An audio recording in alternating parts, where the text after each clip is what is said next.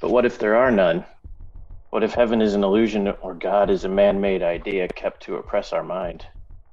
Hell is an illusion and the devil is a man-made idea kept to keep the world at peace. Either way, I wait, believing in the illusion.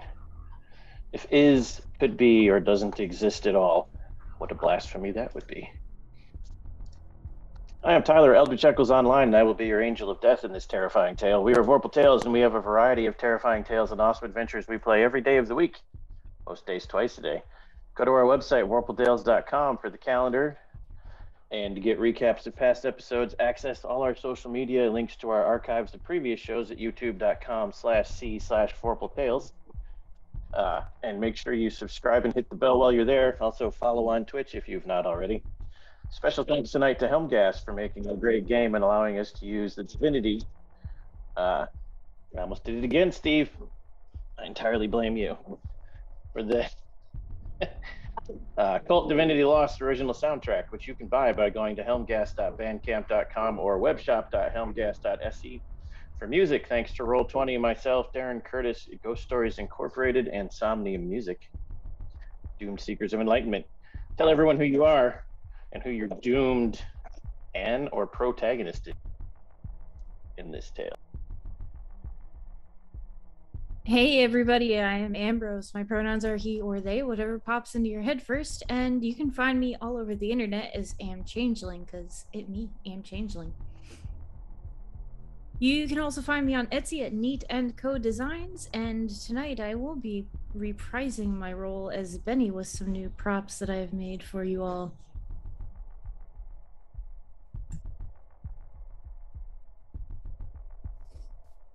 Hello everybody, my name is Steve. You can find me on the internet at Voodoo Arcade, and tonight You're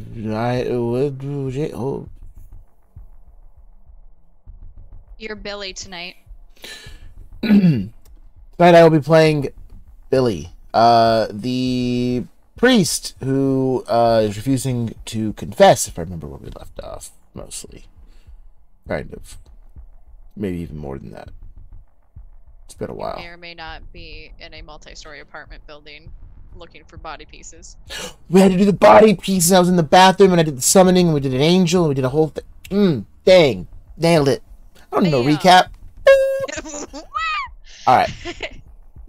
And hi, I'm Savannah. You can find me online at Miss Emo Fox. Tonight I will be playing our descendant character, Garnet.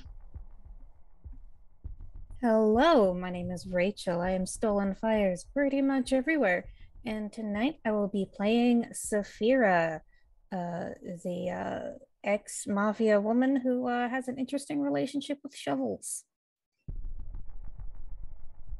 And I am Dwayne. You guys can find me on the internet at Made of Kimchi. And tonight I will be playing Seeker of Truth, Thomas Anderson. Hi, I am Rosie, regular size mom, and tonight I am playing Sin Barrow, the Cursed.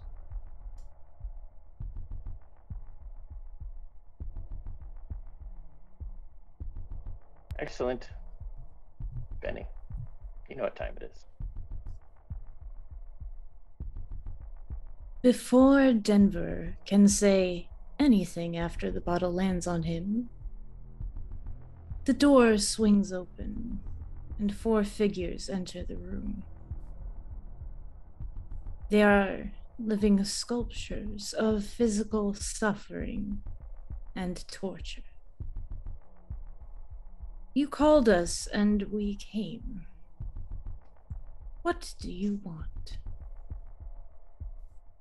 Saphira asks what's going on, which earns her a trip across the room at high velocity. They say they're from another reality and have been called and are here to free us. Despite what some of us suspect, Eleanor didn't summon these creatures. Saphira and Sin seem to be taking the blame for this one. Saphira asks Billy Wayne if he can do some bell, book, and candle bullshit to get rid of them. But they're not demons. They call themselves Purgatides. Billy Wayne asks them to return to Purgatory, but they say that's where they are. All this while, one of them slowly strangles Thomas Anderson. One of us is missing, they point out. Not Eleanor, who is still staying away. They mention Randy and immediately seem to realize we can't remember anything. Everything goes black. Shift to Eleanor and Sid. Eleanor says she's waiting for the others to either figure everything out or die. That's when a writing shadow floats into the room. There you are, darling. I've been looking for you for ages. It claims to be the entity who taught Eleanor magic. It comments something odd about Denver's soul. He's somehow the key to either doom or freedom. Then things go back. They come to having their present-day minds in their teenage selves. They're at a funeral. It's a fairly elaborate Egyptian-themed affair. Looking around, their parents are there, looking at them with such delicious sadness. Inside the coffin is their friend, tall, pale, and gaunt. He lays in the coffin. And there's a strange tension in the air. Saphira looks around for any sort of placard or program that might shed more light on the situation. She hears a whisper from Bennett, one of the torture sculptures, that today is her fault. He encourages her to embrace today. Saphira walks up to the coffin, hoping to trigger a memory. Nothing. It was a nice try, though. Sin is next to her, trying desperately to avoid her own family. Do you remember any of this? Saphira asks. Sin does not. Billy Wayne, meanwhile, is trying to take in the entire scenario. Two people in particular are glaring daggers at them, while Thomas cries. Billy Wayne does his best to comfort Thomas, while Eleanor checks her phone and sees she's been in a group chat with the other parents. They seem especially upset that Saphira is here. Aren't we all? But something about Saphira's parents' status means she has to be there, and everyone has to deal. Thomas looks around and sees that Brandy's father seems on the verge of doing violence to Saphira. Eleanor also picks up on this and tries to interpose herself between the two people. She looks at the body and sees it's in pieces. If she can put it together, that might be the way out. Sin is the way through all this. Eleanor walks up to Saphira and mentions that all the memories in this room are about to attack her. While she speaks, she hears Benny in her head urging her to touch the body. Saphira, confused and scared, has an outburst in which she seems to be speaking to both of them. "Talk down to me one more time," she yells. Eleanor responds violently and throws Saphira to the ground. The other parents seem pleased, if anything, watching Eleanor bully Saphira. They get into an argument, which Billy Wayne intervenes in. He calms Saphira down just enough to get her to stalk off and sulk in the back of the room. You poor dear. Meanwhile, Sin has been eagerly examining the body. Quite morbid, aren't you? It appears to have been beaten to death with a shovel and has been rather well reconstructed. As she studies the body, Eleanor explains that they're fucked without Denver here. But they have to try and piece things back together.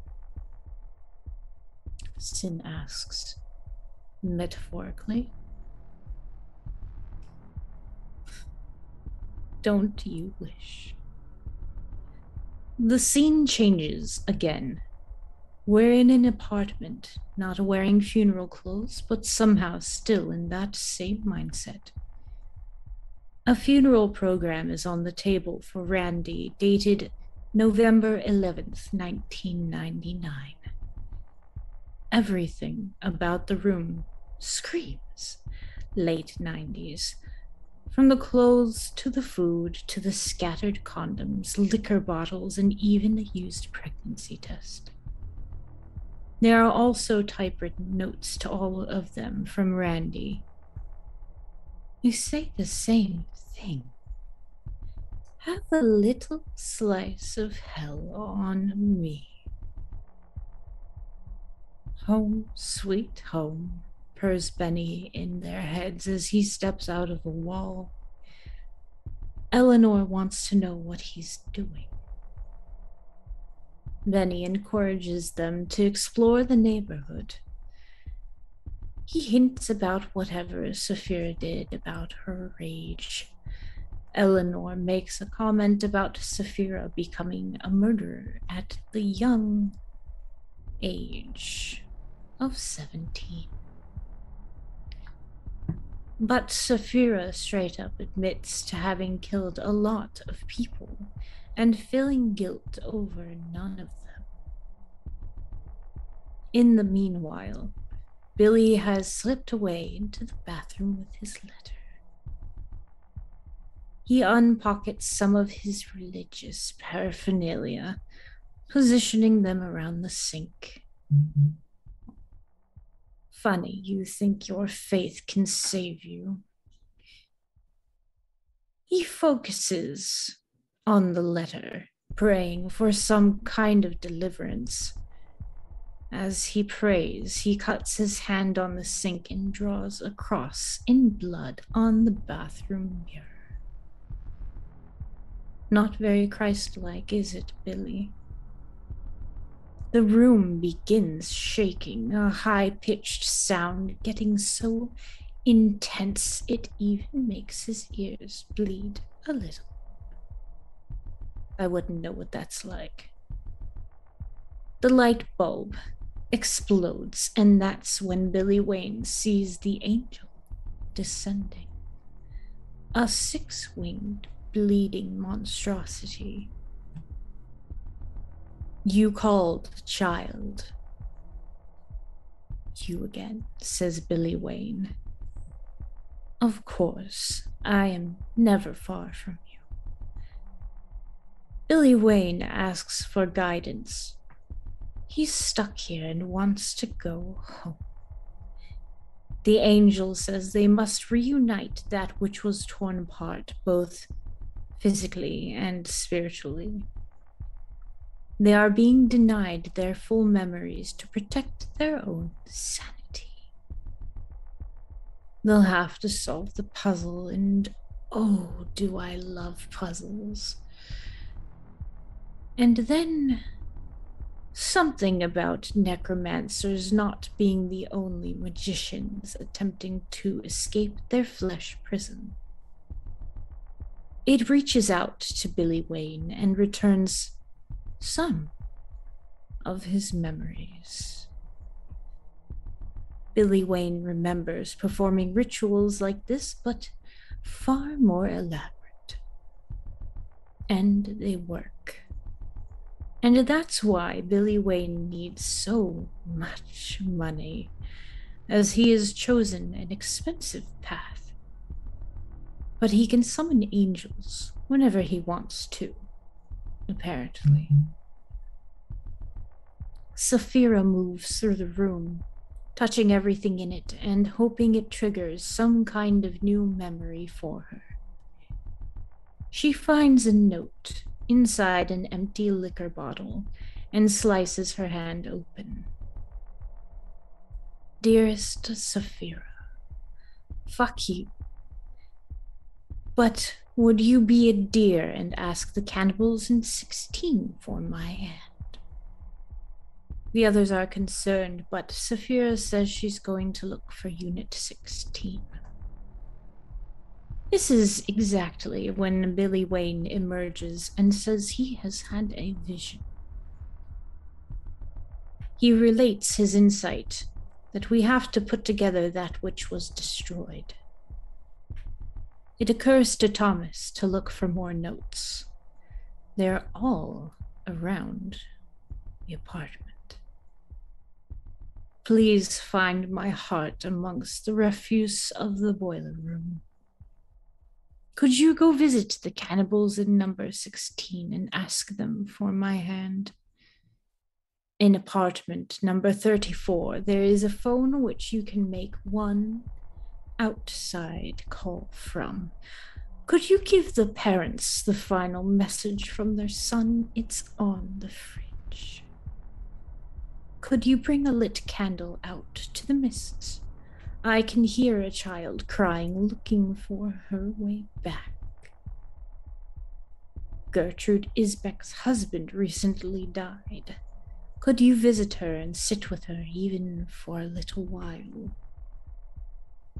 The teen mother in apartment number 13 has overdosed on pills. Please save her.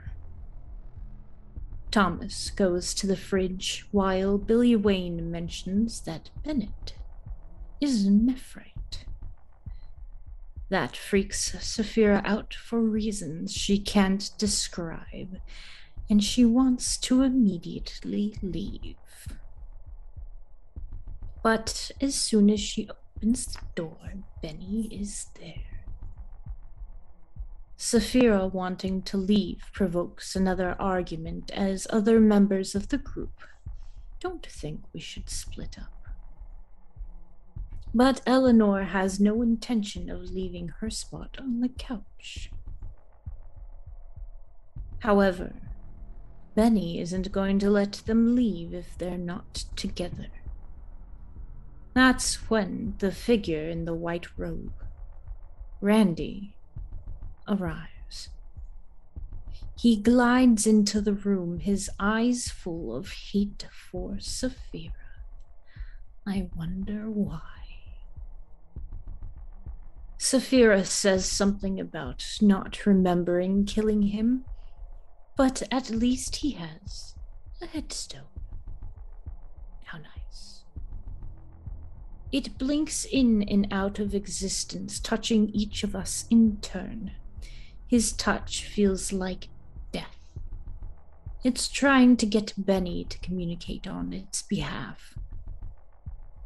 That's about when Eleanor begins withering in front of their eyes, and her eyes go white.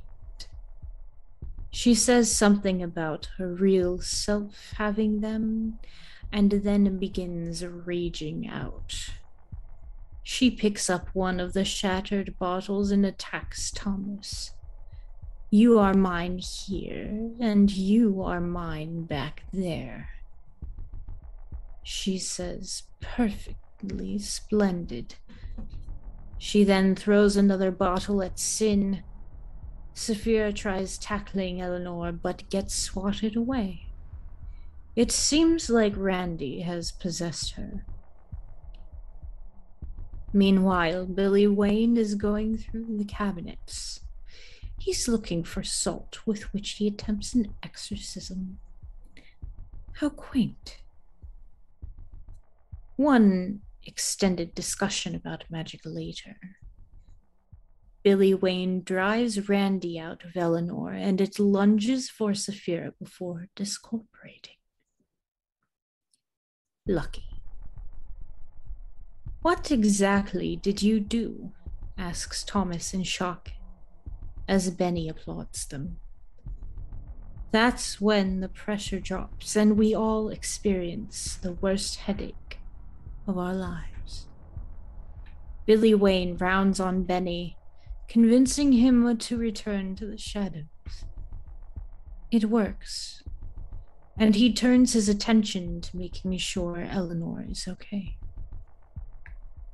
He speaks very gently to her, asking for her help. Eleanor responds by whispering that she could care less about him, but she'll do the bare minimum to help. Isn't that sweet? After some brief medical care, Saphira leads the rest of the group to whatever waits for them in apartment 16. I do hope it's not absolutely mind-rending terror.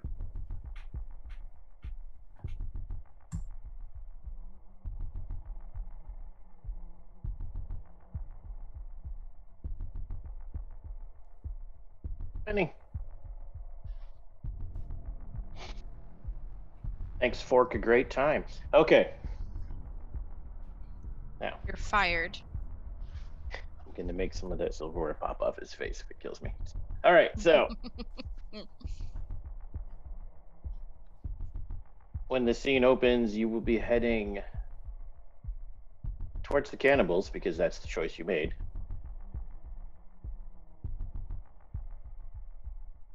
It's the correct choice we made. A choice, yes. It is a choice. I'm waiting for a book to load, so hold on.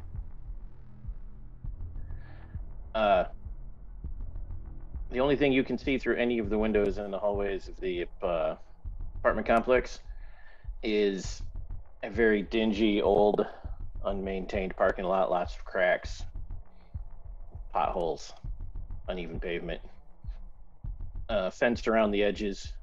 You can't see beyond the fence because about 10 yards before the fence, fog starts rolling in. It gets thicker and thicker until it hits the fence. Beyond the fence just disappears into mist and ultimate blackness. The fence is old, chain link, bent top, wobbles in it, rusted in places, got holes in it. The side of the apartment you're walking across is letting you see only obviously down one side. It looks like you're 3 or 4 stories up. There's no cars in the parking lot. There is a dumpster seriously overloaded with trash, like it's been piling up for months. Rats are scurrying through it, really, really big fucking rats. The hallway is lit by fluorescent lights. The ones that are solid are dim, the rest just flicker. Gives you a headache. Some of them are just out completely. Smells like moldy carpet, cockroach shit. Those of you from hot states know what that is like. Apartments that haven't been cleaned in a long time, and rotting wood. The floor's got bumps in it. It's got runner carpet down it, and then old fake wood tile that's popping up and bent and weather warped. There's water damage.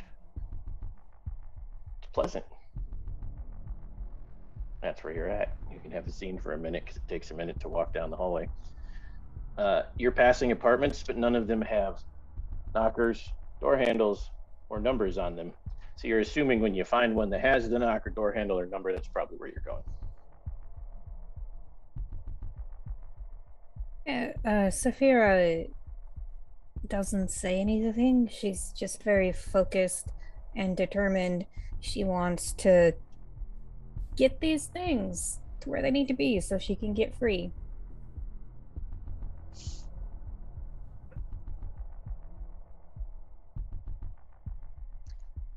While Garnet's taking up the back, since we are in our teenage bodies, she's gonna be like patting herself down to see if there's like anything else in there, like a pamphlet or a ticket or anything from like her clothes from that day.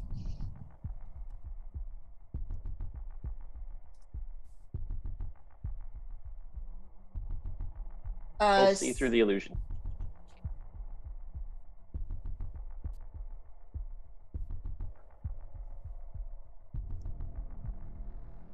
No modifiers.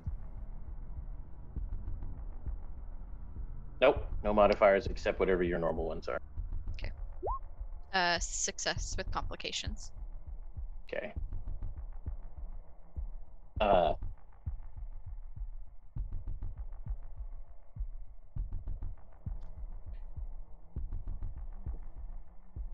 handful of broken glass, safety glass, like little tiny pieces, the kind that can't cut you, but they're like little hard balls. Like when Like something that you would shatters get quite from thoroughly. like a car, like Broken if you windshield, shattered yeah. a broken windshield or interesting. Okay.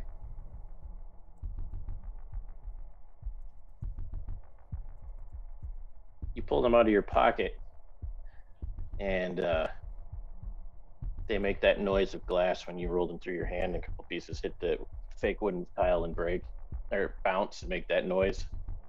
Everyone inadvertently glances over. Thomas and Sin and Steve's character, whose name escapes me. Billy. Billy. Oh, let me fix that. Along with Garnet, you all see broken safety glass with old blood and bits of dirty blonde hair on it. Saphira, you only see the safety glass. I mean, I imagine Saphira is at the front, and if Eleanor is near the back, she's not glancing back.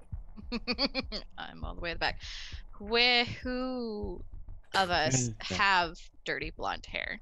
Oh, no. Even though you're at the front, your head turns anyways, because this is the purgatory doing this.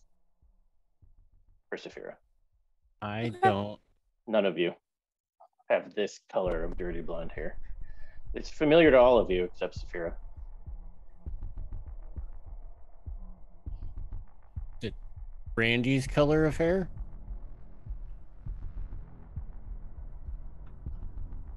Could be. He was wearing a ball cap in your flashback and it was cut short. Could be, though.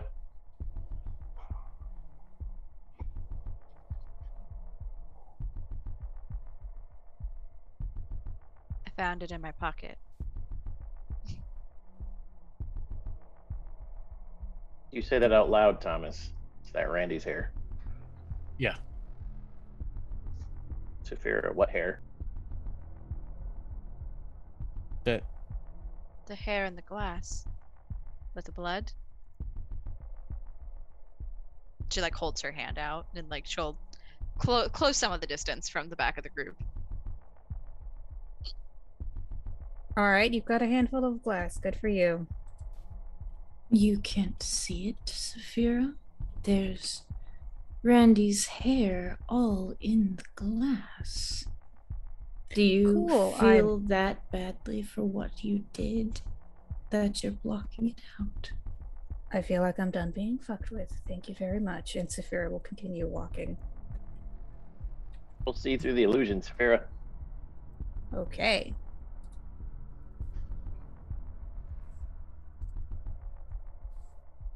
Let me click over to my character sheet.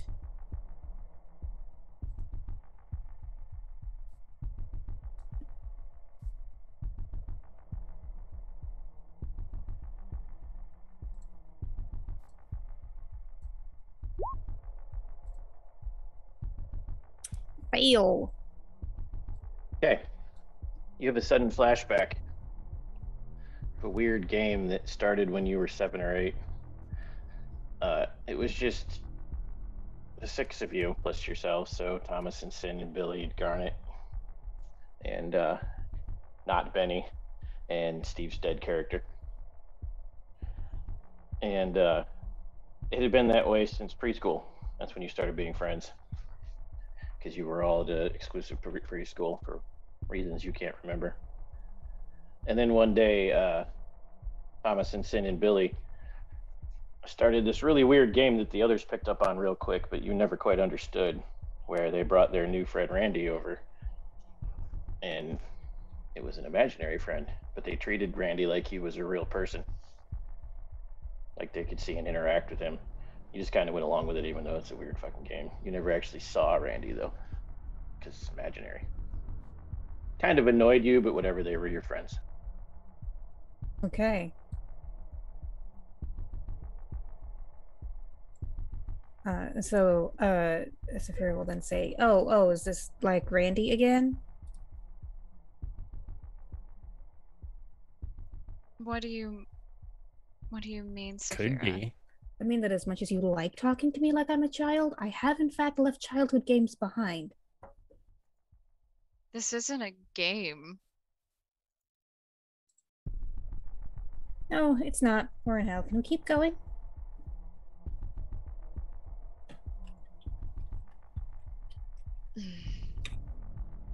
Fine. Sure.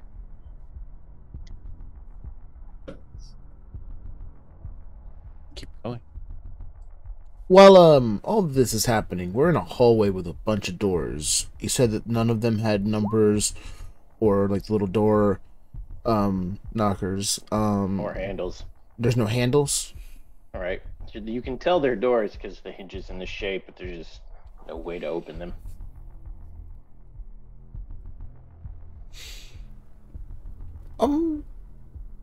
Spaced apart like you would expect for 2-bedroom apartments.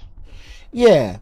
I'm gonna, if they're approaching apartment 16 is where you're going, right? Mm-hmm. Hopefully. That's the plan. So while they're making their way towards 16, can I just kind of stay back and try to push one open? See what happens? Roll see through the illusion.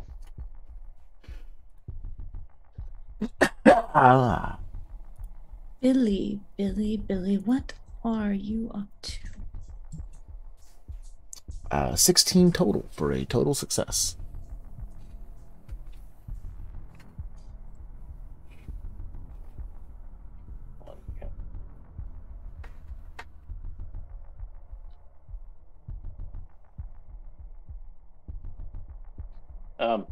It swings open. It's just a black void, but you feel like if you stare long enough, you'll be able to see through it. Perhaps, Billy, you should just jump in.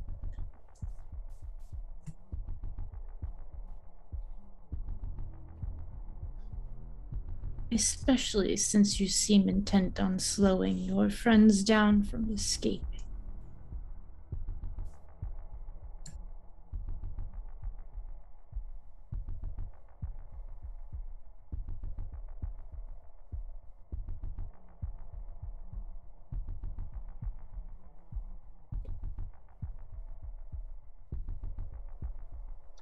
There's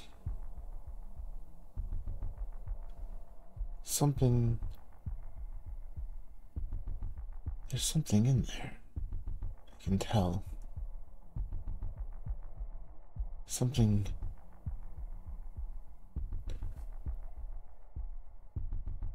Just beyond where we can see. If we look further, we look with the right eyes. I know that we can see. I'll look to Benny. You see things, right? I see many, many things, such sights. Then show me what I can see through this door. There's got to be something. And I'm trying to use I'm going to be very clear here. I've got just out the freaking wazoo over here. Charismatic aura, forked tongue, and intuitions and magics. I am trying to convince Benny to close this door. I'm going to push his ass through and close it. So, describe Billy's ideal church. Should you succeed at all your dreams? Oh my gosh. Ideal church. Oh man. Hold on. It's the Mormon spaceship in Expanse.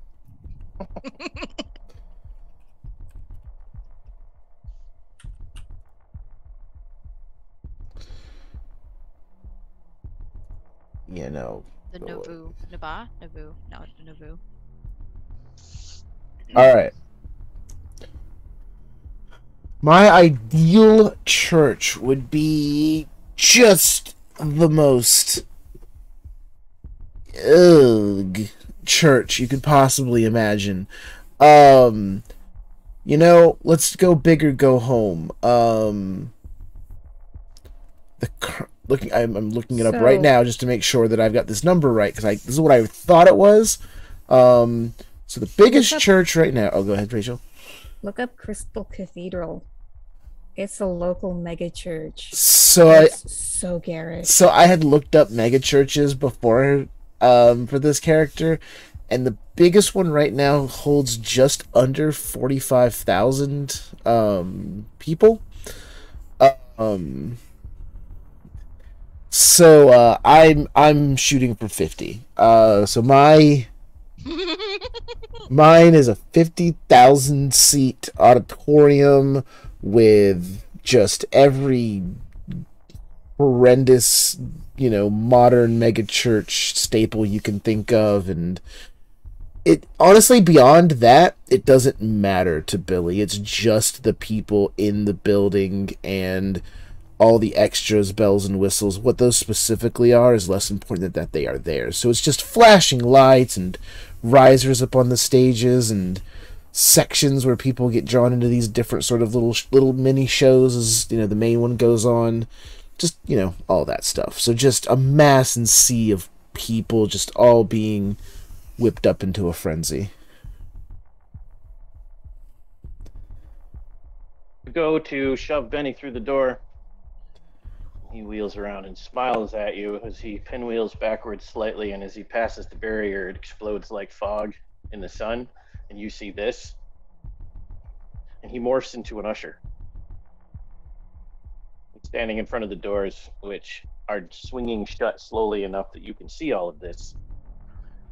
And you can see a guy at the pulpit delivering a sermon dressed in your ideal suit.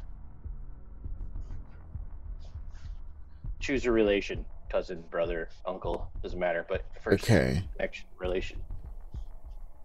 Let's go with one you hate.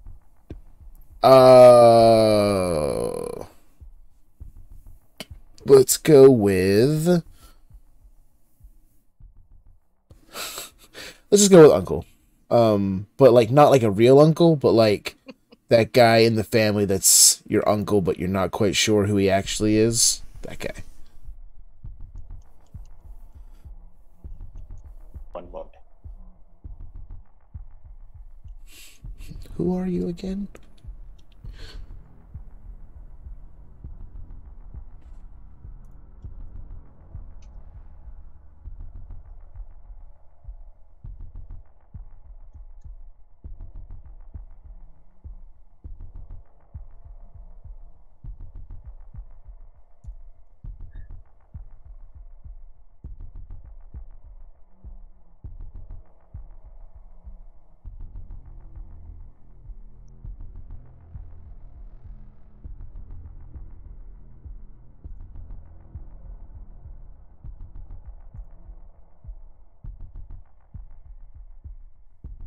And go. What? Give Benny a moment. Oh. I'm sorry, sir, but it looks like you can't come in.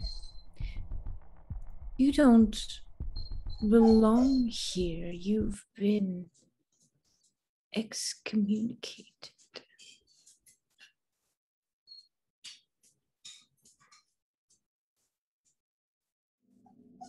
No, I believe you're mistaken. I'm Billy Wayne Grant. I'm delivering the keynote here today. This is my church, so go ahead and go back. You. No, I'm afraid not. You see, I can't let you in. That's all right, though. Your uncle is taking good care of your fortune.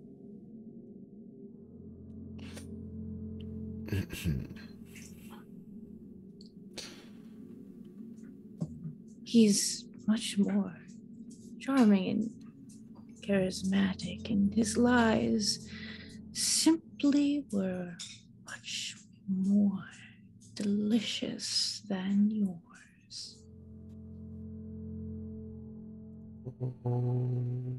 You can look, but please don't touch. I'm afraid your hands are unworthy. Oh no, my hands are plenty worthy, and I'm sure that you'll find my words are more than capable of getting what I want, and you are making more mistakes than you think at this time. I know what this is, and I know what you're doing.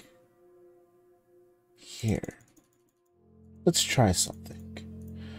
Give me 1 second. I'm looking for... That's okay, because this is a dramatic way to switch scenes for a second. Okay. To the rest of you, you hear Billy say, "There's something just across this doorway." You all turn and look. He steps through, the door slams shut, leaving him in his own purgatory. The hell? What a shame. It looks like your friend has deserted you all. Well, it's probably why you were telling us to stay together. I can't help but think that you had something to do with that. Me? No. Little face guy.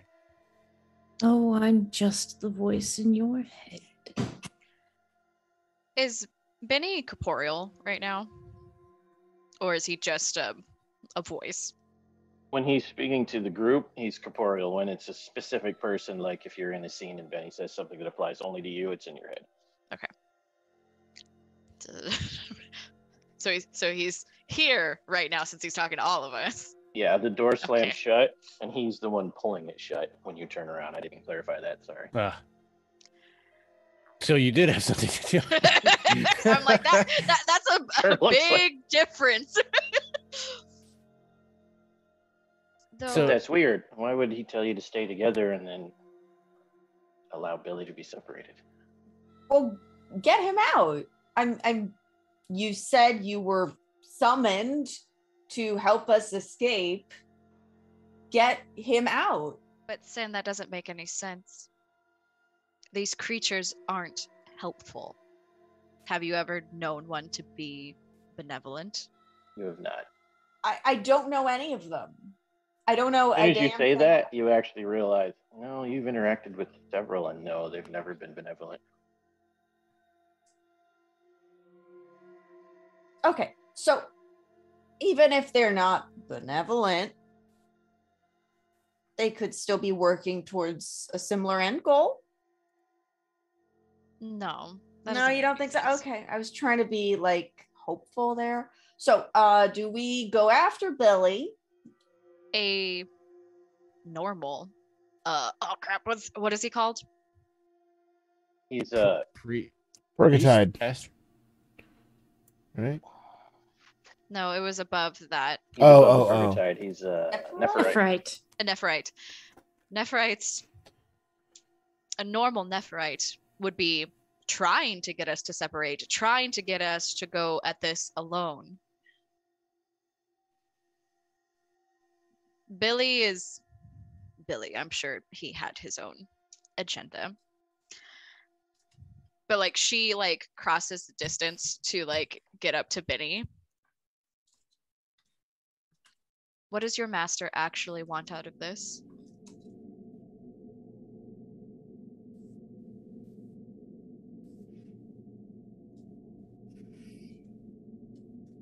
My master. Yes, you have one. You can pretend that you're all powerful, but you do have a master.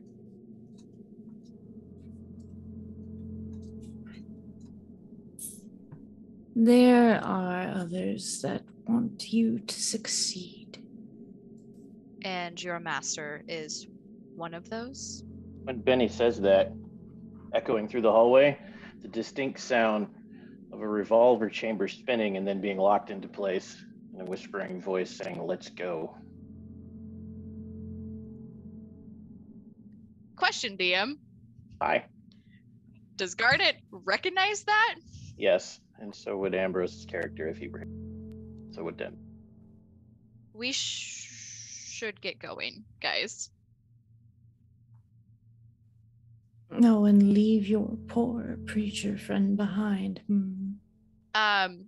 Well, one of two things would happen if we also tried to follow him through that door. One, we would also get sucked into our own personal purgatories. Or two, we would be sucked into his personal purgatory. And I don't know about you and me, but I don't think his purgatory and me would mix very well. So, yeah, no.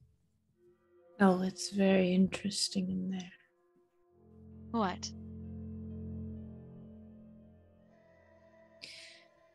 It's very... How should I put it? It's delightful to see him in his comeuppance. Billy? Oh, yes. Oh, yeah, I'm sure it's grand. He's a dick. I don't know. I'll leave it. I don't know. She'll turn around and look at Thomas and Sin. Saphira would like to try to open the door that Billy just walked through. Like, she's not gonna knock on it, just like push on it and see if anything happens. See through the illusion. Don't fail. If Garnet sees Saphira coming to like try to open the door, she's gonna give it a wide berth so she doesn't get sucked in. Oh, success, 17. Jump back to Billy for a minute. Did you find your power? Yes. Okay, what do we got? All right, so I want to do. Well, there's kind of two, if that's okay. One to kind of just I have charismatic aura where I kind of just naturally draw attention to myself if I want to a degree. There can be some roles in that, but even at the worst, it's just like people don't, like people are like, hey, what's going on over there? So if this guy's here, we're in the church, right? And he's all like, you're not here, you're excommunicated, blah, blah, blah, blah, blah, blah, blah. Right. Okay. You have enough self-awareness to realize this is your own personal hell, one of many possible ones, where you would meet your goals, but then it was taken from you by someone you hate. Sure. I get that, but I'm also assuming that we can still try to overcome something here, right? That's the only thing you would do in a purgatory is fight it, yes, until you go mad. Okay, so you're making a lot more mistakes than you realize that you are. Because these are my people, the people of God, the people who will walk with me hand in hand from this world into the gates of heaven together. It is him and her together, we, and I start just like preaching right here, like not even on the stage, just right in front of him. And they know that they must give up everything that they have. Give everything they have up. Not to me. I am only the vessel of which they give it to God. And they know that once they have given that up, that they will follow me and I will lead. And I'm going to use Voice of Insanity. I am going to rile these people up and hopefully get a couple of options here. Voice of Insanity. Whenever you manipulate a crowd, roll plus soul. And if you succeed, choose up to 3 options, usable anytime during the scene. Success with complication, I get 2 options. Even on no success, I get to choose 1 option, usable anytime during the scene. However, the crowd becomes uncontrollable and volatile. Blah, blah, blah, blah, blah, blah, blah. Which would be perfect anyway. Alright. See through, so, soul. Do I have to announce inertia before or after the roll? Announce what? Inertia. Oh, you can spend inertia after. Okay. And when's the... I have 3 inertia already. When does that start to become bad again?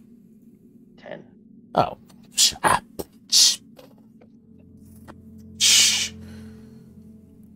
It's a trap. Don't even motherfucking need it. That's a 23. That is 2 10s, by the way. That is a literal perfect roll. Nice. So, yeah. So, I just start whipping up this crowd. You know. As you do, you shove your way past the bouncer, the usher. The bouncer. We'll go with bouncer. It is a bouncer at a church like this. And muscle your way inside. And the door swings open and you stumble back into the hallway. Take 1 stability damage. As Saphira pushed on the door and it opened. Fell through the other way.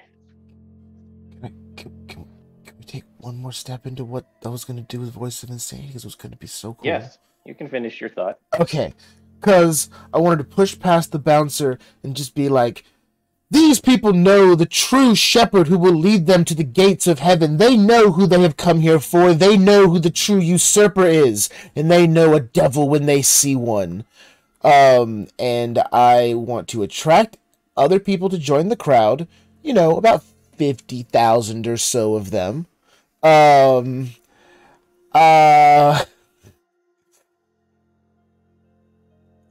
then I would like to choose...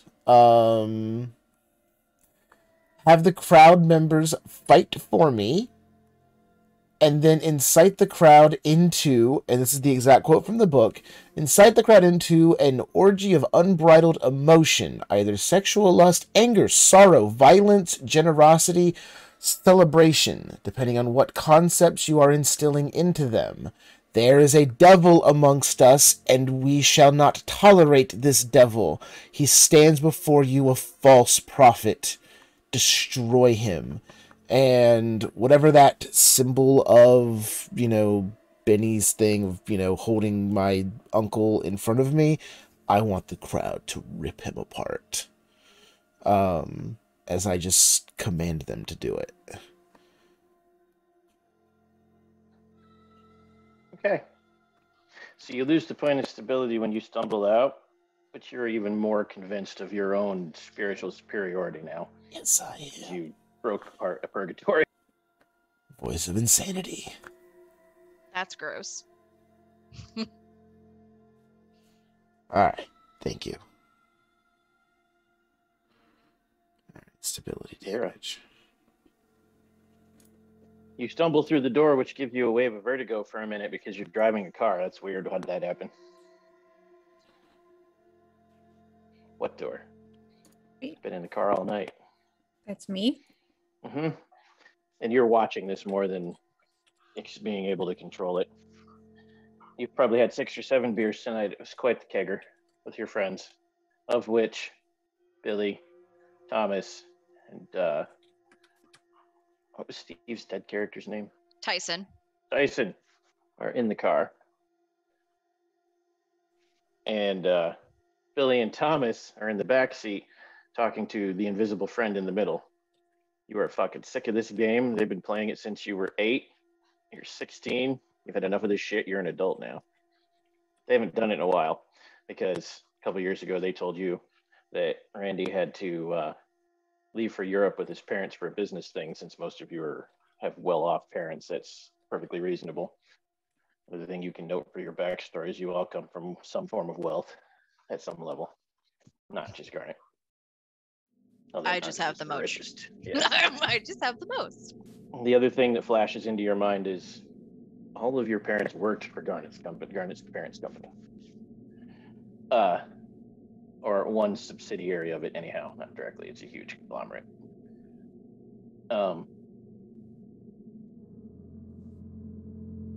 You can react to that for a second how you want, and then Billy and Thomas, you can be your 16-year-old selves. For as far as you're concerned, Randy's always been real. You've never understood this weird game Saphira's played. You've actually been starting to wonder a couple years ago, before Randy left to go to London for business with his parents, if Saphira might have some kind of mental condition.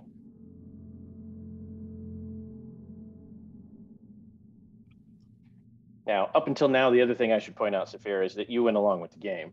So you interacted with said imaginary friend, because that's how you beat them at the game. You don't let them mess with you. You just go along with it until they give up.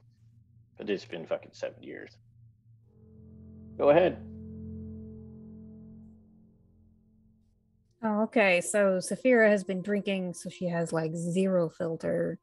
And so we'll just probably start saying like really crude things to Randy, and just free-forming him taking Casper, the friendly ghost, as his prom date. And sort of freestyling some Randy Casper slash fic. Whoa. Why you gotta come so hard at Randy like that? For those of we're you in all the friends. back seat, Randy straight up starts crying. For Billy and Thomas. You know how sensitive he is. Look at him. Oh, right. I forgot. Fake people have real feelings. Why wouldn't he have real feelings? I have real feelings. How do you think I would feel if you said some shit like that to me? I think you'd laugh.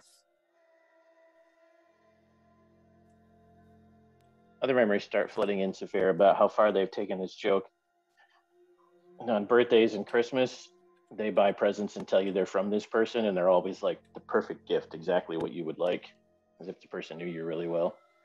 And they've come over to your house when you weren't around and helped with chores, and claimed that the imaginary friend did it, trying to make it seem like he's the most nice, sweetest person in the world.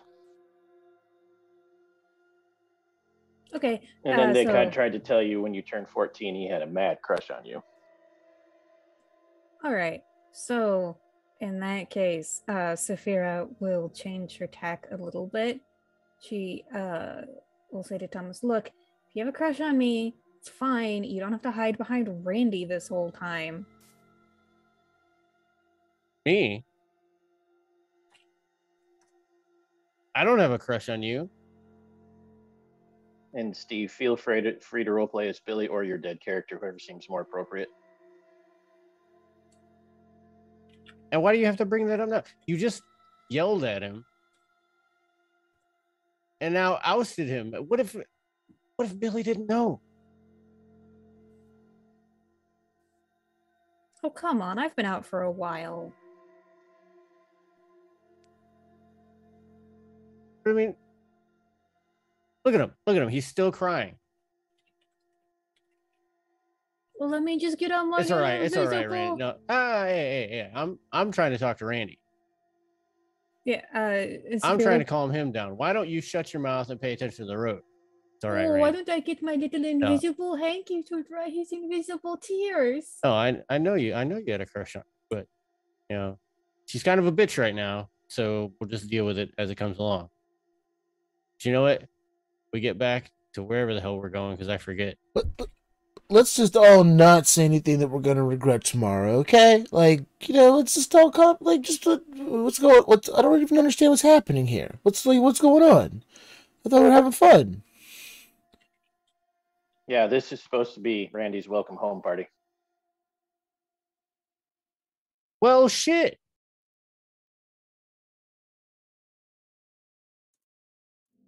All right, yeah, Billy's right. You know what, Randy? It'll be all right. Billy's right. Sphera, where are we going? By the way, turn on the Backstreet Boys. It's getting boring in here. Tyson specifically. I want it that way. So, You guys asked for music. You guys asked for Nickelback is clearly the superior band.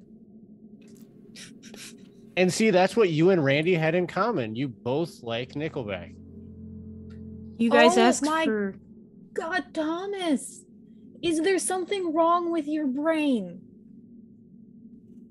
I mean, sometimes my parents did say that, but... Like, there's taking a bit too far. The Randy bit is too far. What do you mean? Billy, what is she talking about? Tyson, help me out here. I don't know. I do not know. What? Sophia, you got a problem with Randy?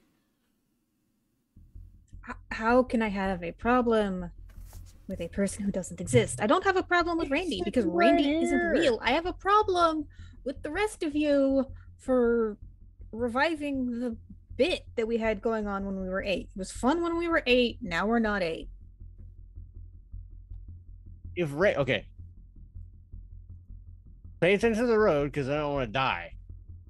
But if Randy wasn't real, how would he pull your hair? And obviously, Thomas goes and pulls your hair. Oh my God! See, Randy just pulled your hair.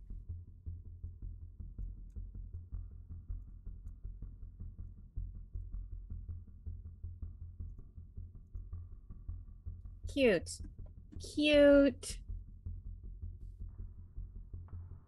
Okay, let's not pull the hair of someone. Sophia's driving, right? Yep. Yeah. And you're all a little buzzed. And yeah. Maybe don't pull her hair. Maybe don't pull her hair. It was a friendly tug. She's not like yanking her hair.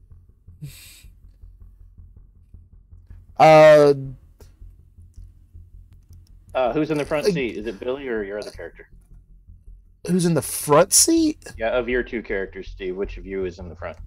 Oh, Billy would have been the jerk that probably called shotgun and was like, "That's mine," and wouldn't let it go. You glance over and notice that the more mad Saphira gets, the more heavy your foot gets. Okay. So I'm doing two things. So Billy is gonna just be like, okay, just so like, hey, don't pull her hair. She's driving. Let her go. Like, hey, Sabrina, you like get a little heavy there. You okay? But then Tyson, not understanding the de-escalation necessary in this moment, will playfully grab Thomas and kind of pull him back and just be like, start once one hair gets tugged and it's like, yeah, and then pulls Thomas back in and is doing the backseat wrestling there, which I'm sure will end well. So Saphira will respond by slamming on the brakes, swerving the car, and calling out, "Holy shit, a dire bear!" Because we just got raided by dire bear GM. Yeah. Lord. Thank you for the raid. Thank you for the raid. Something terrible is about to happen. Yeah. That is actually what I was going to make happen, so I'm glad we're on the same wavelength, Saphira. Thank you so much for the raid. I certainly hope that nothing absolutely terrible happens. You slam on the brakes going 105. Like you do. That Audi doesn't have a working seatbelt in the middle. To the three of them, Randy is tossed forward and ejected through the windshield. Saphira sees Billy's head hit the windshield and it shatters. The rest of you see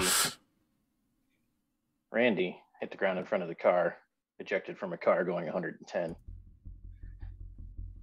You can react appropriately. However, no matter what they do, Saphira, I'm going to send you what happens in a second. So the three of you, 2 Steves and 1 Thomas Anderson, can start freaking out. And you have a real bad concussion, Billy.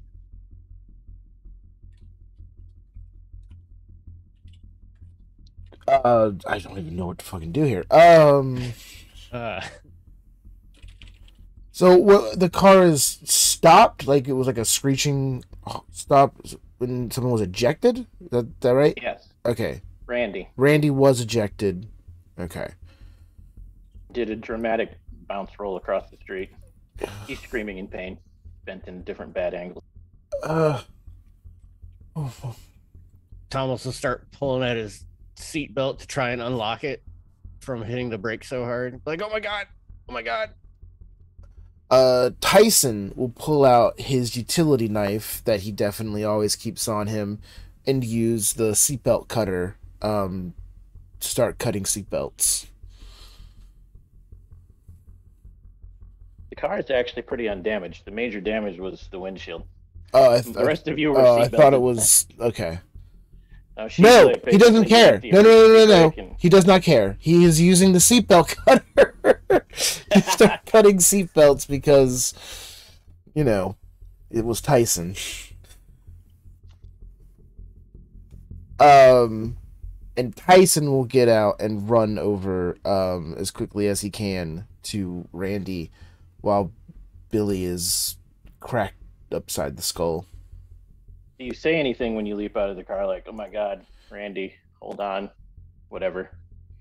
Because he's screaming, he's conscious. Yeah. Oh,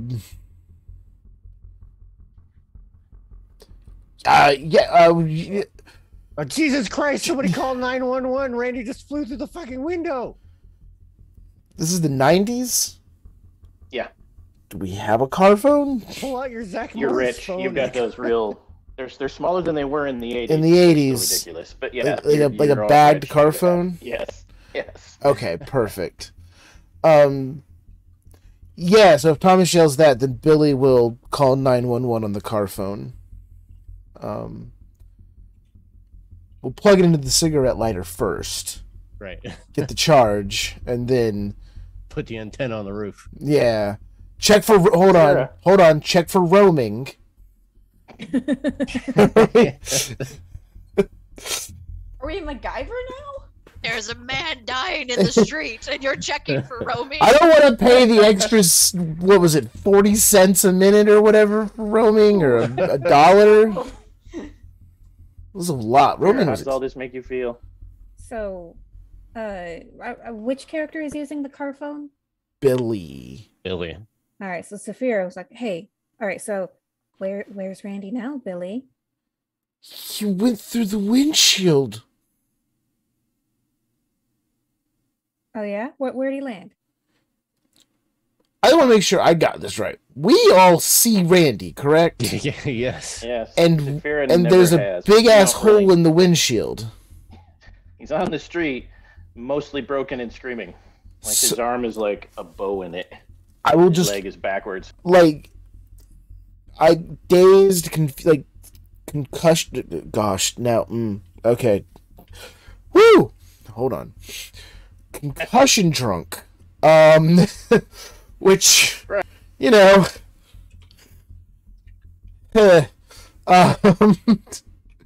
just kind of like look at Saphira with blood like coming down my face from where Billy hit the windshield.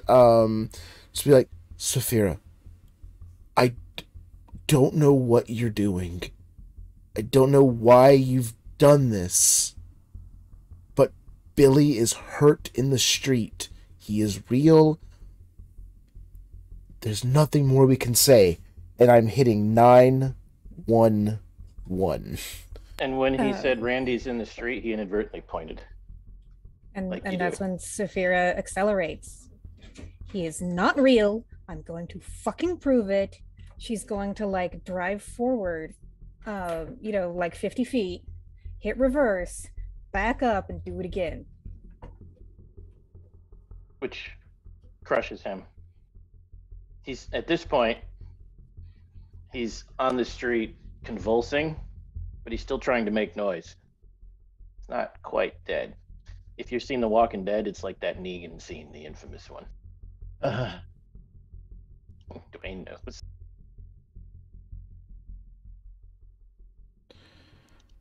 But Yeah, that's Saphira, I you feel just like- ran over debris. I feel like this is just the moment where all of our characters would be in. Like, I'm just be in shock. Like, just like Yeah, everyone that's just valid. is like, Okay, here's a question. Is there a thud in the vehicle when we go over him? yeah. Yes, but that's also where most of the windshield is in the front bumper that flew off too. I guess my question is to all of us: do we like the physicalness of Randy? Like, is it like, true? Like, there's a hole in the windshield, right? And like like a Randy-sized hole in the windshield, Yeah. I mean, he's punched me in the face at least twice. right? Okay. Yes. Okay. To the three of you, Randy's always been real. At first, you just thought Saphira was weird with Randy, and then as the years passed, you began to wonder if something was wrong with Saphira, but then he left for 2 years and it just kind of went away. Okay. But you right, all right, know right. Randy's always had a crush on Saphira and done everything he could to be the nicest person to her. Randy's had a crush on Saphira. Isn't that effing sweet? All right.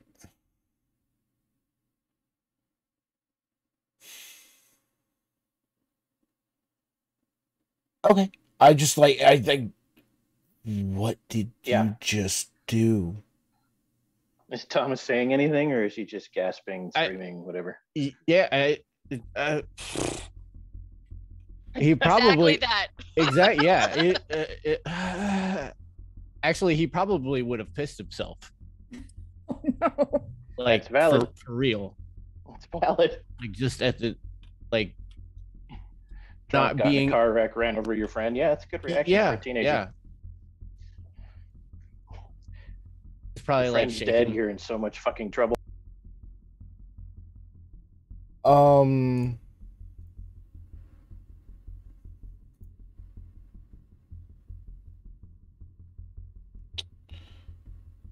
Saphira, this is what you see them doing.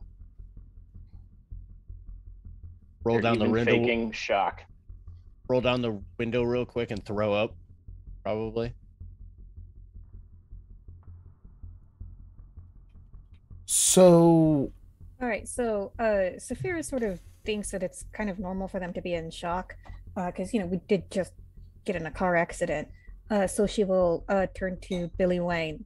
So she's thinking that this is like on the order of like teenage drunk driving. And so she will turn to Billy Wayne and say, "Don't fucking call an ambulance. Call my uncle. He'll send some people out to fix this. We do not want to involve the cops." So I was actually just going to bring up that I've already said I punched in 911 and I wanted Oh yeah. to have the car There's an phone. operator saying 911. What is your? Oh, I was going to ask. at Like, that it moment? was either going to be the moment where I had to decide if I was going to press, like, yeah, red or that's fine. green, Press the send send button. Yeah, Yeah, or that's fine. okay. So I'll just kind of look at Saphira and just be like, Saphira, you just ran somebody over. I ran a box over. No, you didn't. You ran one of our best friends over. I am done with this. Okay? I am done with this. Like, for as often Yeah, as I've we're all done. been there for You you, just killed somebody. you just said that a fake person is a better friend to you than I've ever been.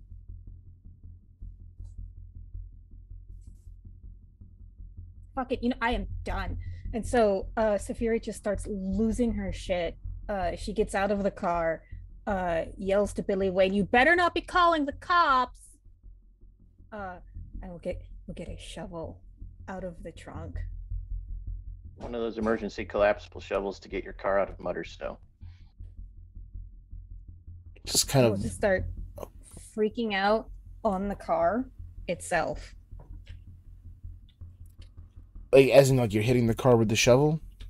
Yeah, just like bashing in Okay. the like the tail lights and the headlights. Screaming about this stupid fucking game. I think once she does that, I'll just be like, sorry.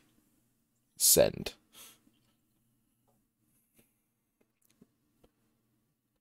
You see him actually call 911, Saphira. And he's talking. You don't have to roleplay that out, Billy, but yeah. They said 911. You're like, oh my God, someone, can you hold, please? Yeah. Because you're in a big city. Yay. If I see Saphira getting out of the car to go get a shovel, I'm assuming know. the worst. You don't know it's a shovel until she starts beating on her dad's car. I'm still going to run out to Randy. I'm assuming Okay. that she's probably going to finish the job. Randy is doing the thing. You've seen that scene. I'll yell back to the car. I'll be like, he's still breathing. Maybe. Talking nonsense. Yeah, Saphira has just had it, so she will run up to where Thomas is, and will just start attacking the ground in front of him. She starts beating Randy with a shovel. His left eye pops out. I will attempt to throw my body in the way. You get hit with the shovel, knocked to the side. Because Thomas was never a big guy. Yeah, I mean, and Saphira will try to not aim for Thomas because she likes Thomas just fine. That actually stops you when you hit him. You don't hit him in the face or anything. You just hit him in the chest and it knocks him backwards. Knocks the wind out of him for a second. And that's when, to Thomas, Randy makes his last rattling to admit breath. that Randy was never real? And that's when Thomas hears Randy's last breath rattle out. And right when that happens, you can see him, Saphira. Okay. Okay.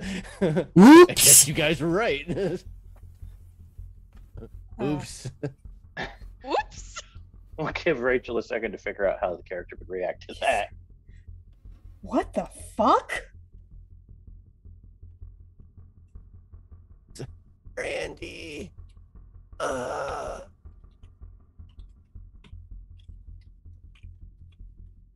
She is currently beating him with a shovel?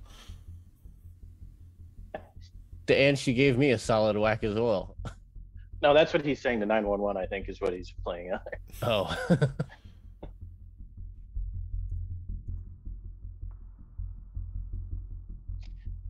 And that's where the scene will fade out. Saphira drops the shovel. Just kind of stares down. Thomas is rolling around.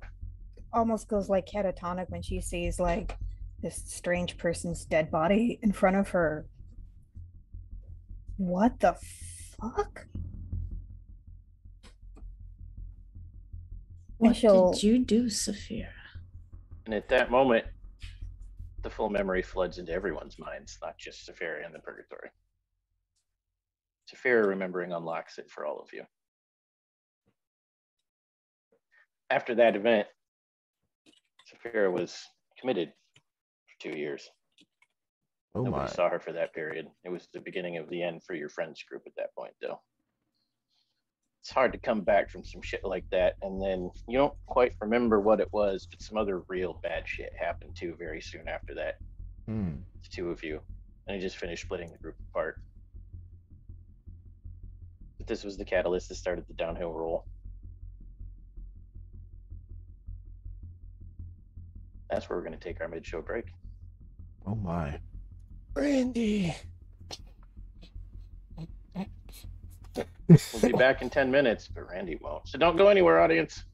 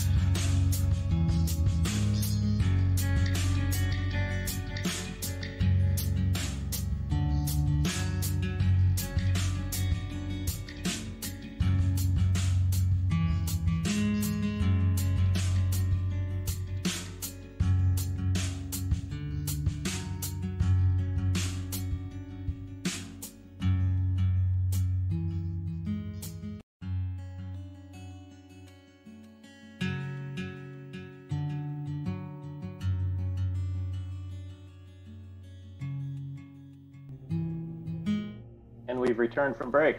Saphira, please subtract 3 stability permanently. You can never go higher than that. Cool. Oh, that's bad. Well, you can never go higher than 3 from the top, not your current level. If you're lower than 3 already.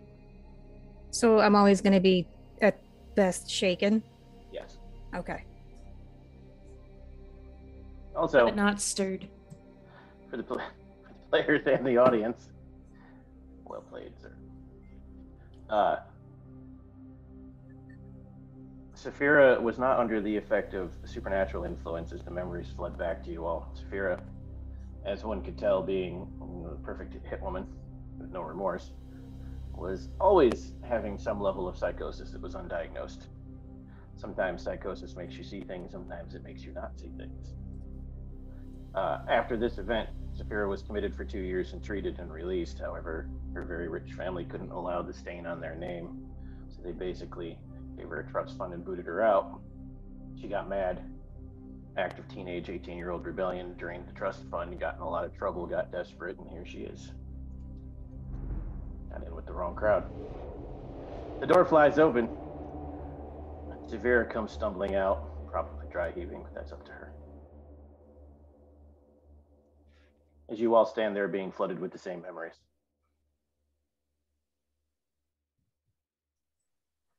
Did you have a good drive, Saphira? He was real. Oh my god, he was real. Oh.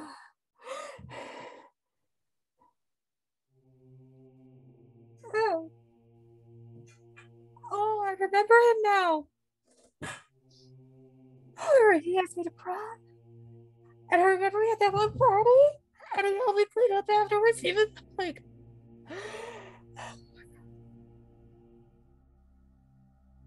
And I just shut it away like it was nothing. Like he was nothing. And then I killed people for a living. What is wrong with me? And her heart grew 3 sizes that day. Oh, shut up, Benny.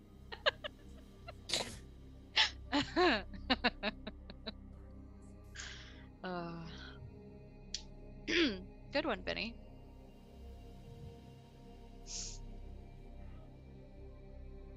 We were in that car too. Sorry. I am so sorry. That was stability. We were.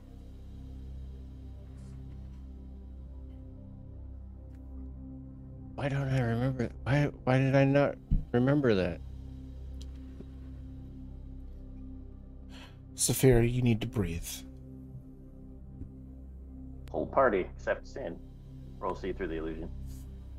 And you don't have to because of what happened earlier in the side.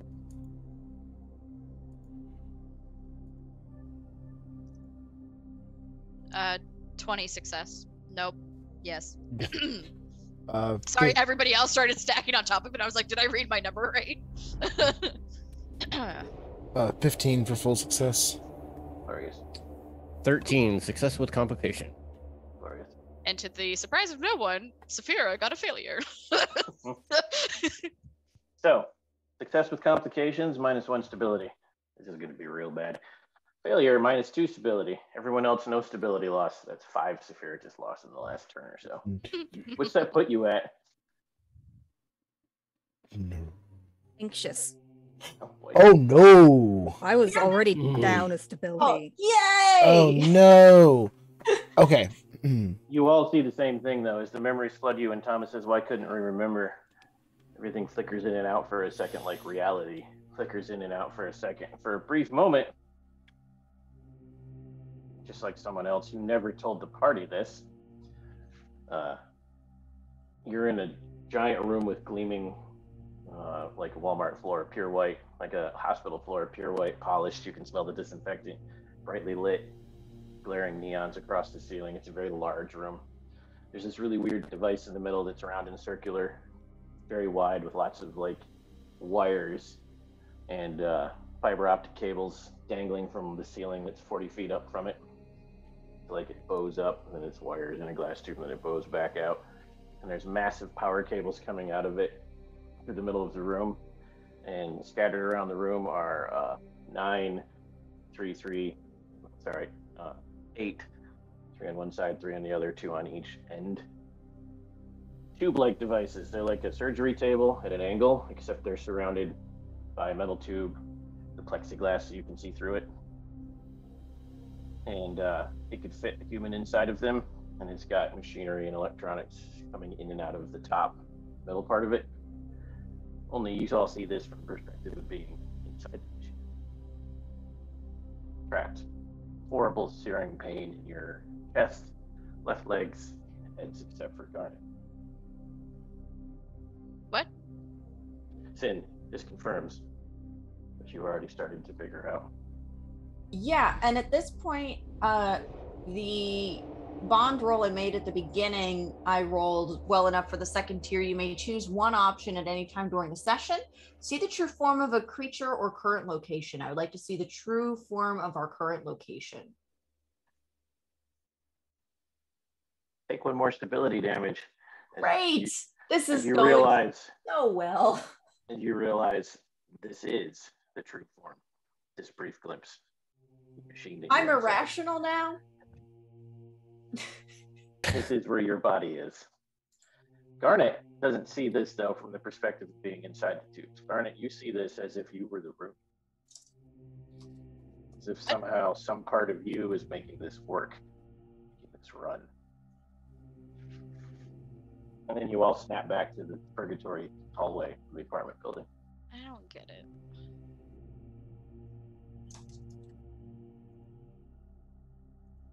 Saphira just starts screaming incoherently.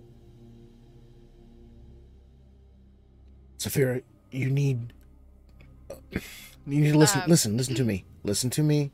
2 seconds. I really need Tyler to check his science because I was going to do something, but he hasn't answered my question. Sure. Sorry, Steve. No.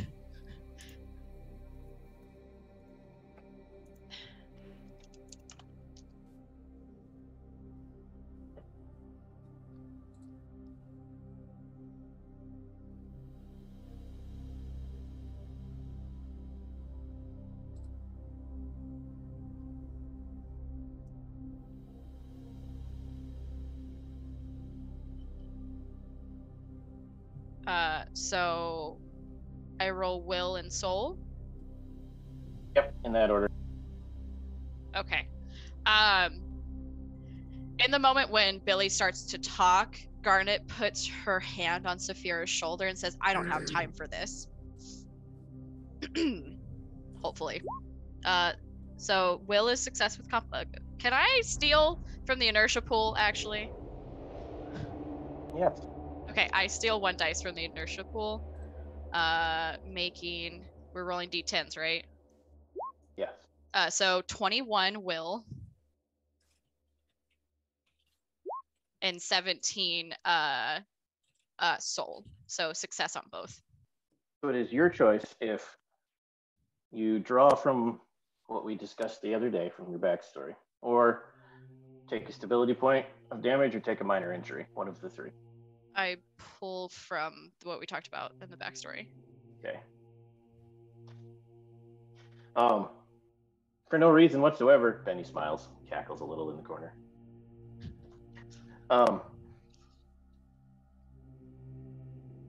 Saphira, roll willpower. Your new stability level, this will be great. Uh-huh.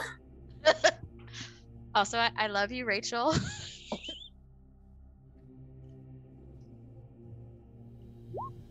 Success. So,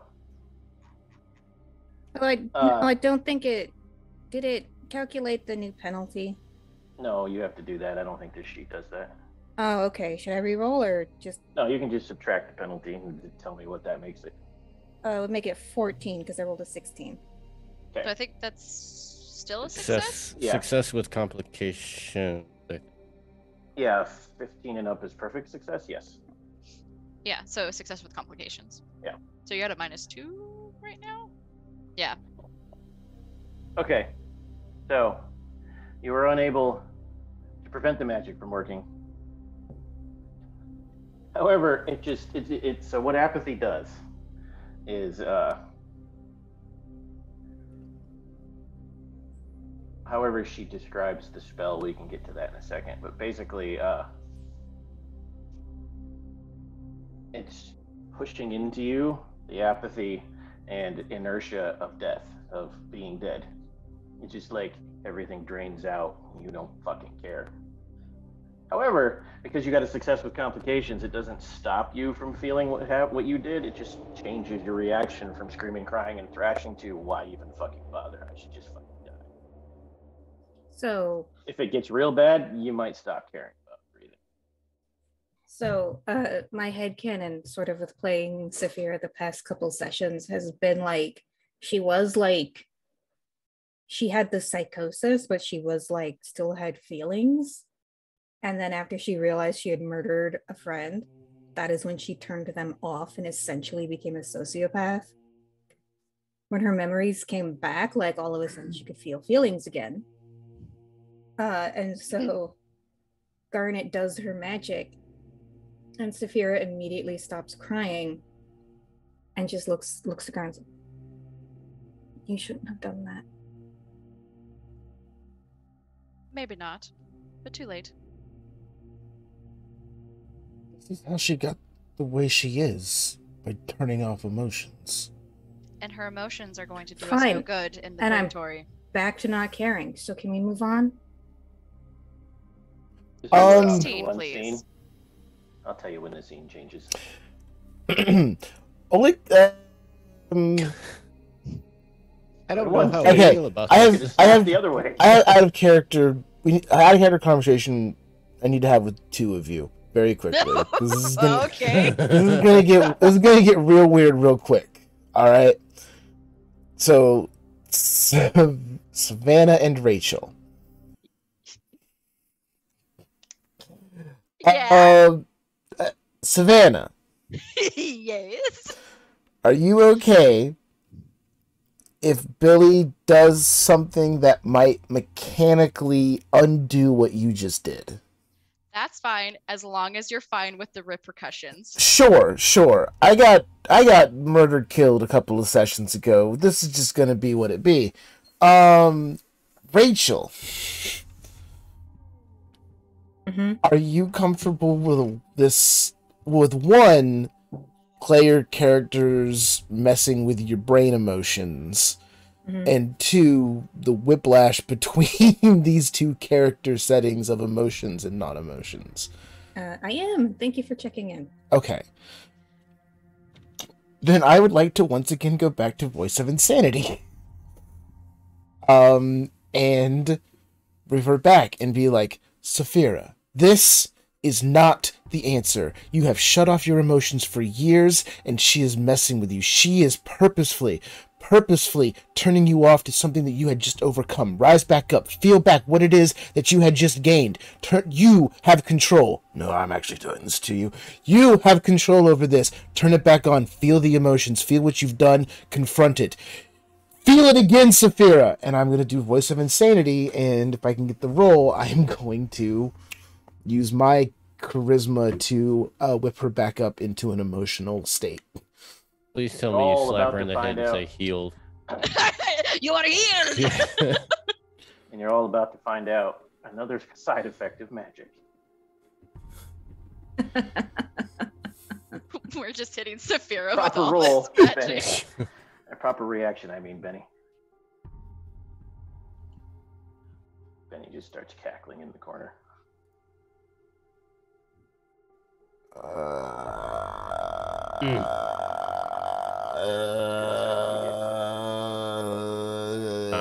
Hold on.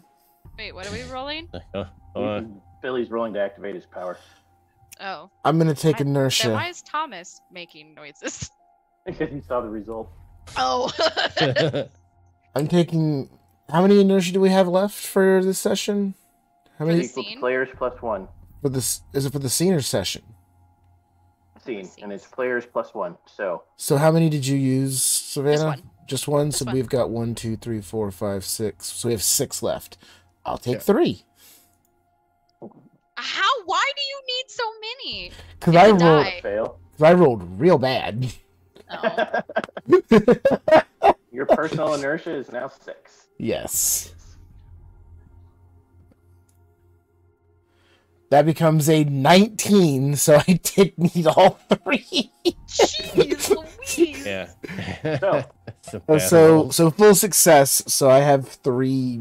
You know, I have 3 times I can pick whip people up into emotional frenzies. So, energy cannot be destroyed, it can only be transformed. That's one of the fundamental rules of magic. You activate your power, which is supernatural, and force it onto Saphira, and the apathy sinks into Billy. He just doesn't fucking care anymore. Oh. He takes the full effect of the spell, and Saphira, you snap right back, re-experiencing all the emotions as if you never had again.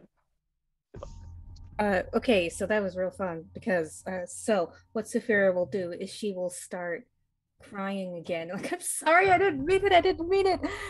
And then so she's on the ground, just sort of like huddled up crying, and she will just throw her arms around Billy Wang's legs and just like, I'm sorry, I'm so sorry. You're a caster, please. Can you help me? Please help me. With the apathy now setting in, I will just look down, and I've had my Bible out to do whatever I was gonna do, and I'll just close it and put it back in my vest. Help yourself for once, Saphira. And this is Arslo Garden laughing in character, just an FYI. She leans down to Saphira and she's just like, we have a job to do, and this is your chance to make up for everything that you did. So if you could dry your eyes for me, please, so we can get going.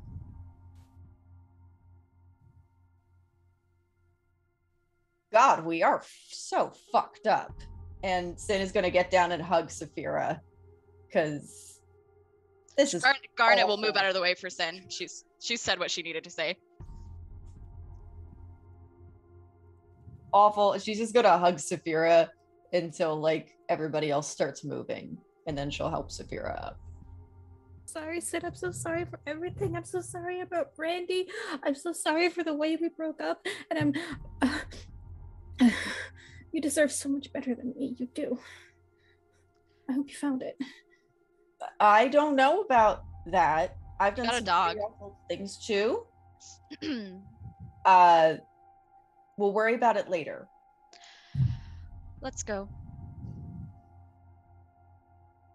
Willpower rolls all around. Oh no. Rushing memories, clashing supernatural powers in the hallway, stuck in purgatory. Benny in the corner just cackling. I'm stealing an inertia die off the top. Okay. What a delightful sight you all are. 14. I think I still have success with complications. 15. I'm going to use one of the audience vote rerolls to reroll that bullshit. Oh, we have Failure. audience votes. Yeah, I would like to do that too, please. Oh, Do it, Billy. I have one Okay. too. Yeah, we Successful. all. Sorry. Yeah, 10. Sorry. I was gonna say we all rolled Okay. like trash. There we go. Much better. Okay, I got 14. I got I 22. rolled a 9. I got 22. Beautiful. What about Billy? you roll? Using the vote reroll, I got a 20. Okay. I got 22 with my inertia and my I also just stole one of my old audience votes. Thank you for reminding me of that, Rachel, because that would have been bad. I got you. Saphira, success with complications, but I had you roll, but you're already kind of broken at the moment, so you don't really have to change anything. All of you who succeeded, you're shaken. I don't mean mechanically, I just mean mentally shaken in whatever form that takes for your characters, except for Thomas, who failed. That's some goddamn nonsense, spooky woo bullshit. Thomas, you're not. You're not doing okay. You pinch yourself. You start shaking. It's Don't know twice your own Dwayne has words. peed himself tonight. Please, hold on. I got a thing.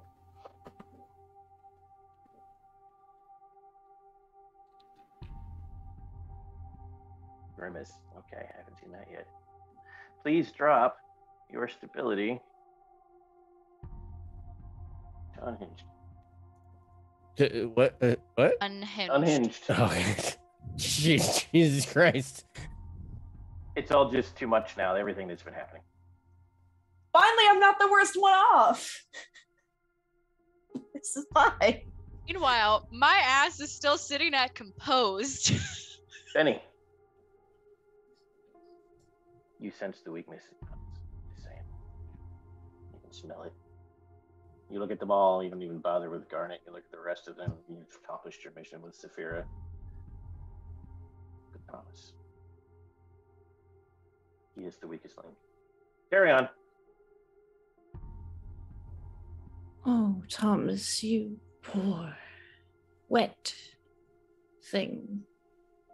Thought you were gonna call him a wet dream for a second there. God damn it. This is just too much. Oh, perhaps you should go hide in one of the rooms. Benny, shut your Get face. away from it all. Get away. No, Oh, Thomas. yes. Get away. No, Thomas, you should stay right there. You could use some space. Or you could listen to Garnet, who's very grumpy and very bossy, isn't Grumpy? she? She's always bossy. Exactly. She's always telling me what to do. Oh no. I'm not gonna do what you're gonna tell me what to do. You sure about that, Thomas?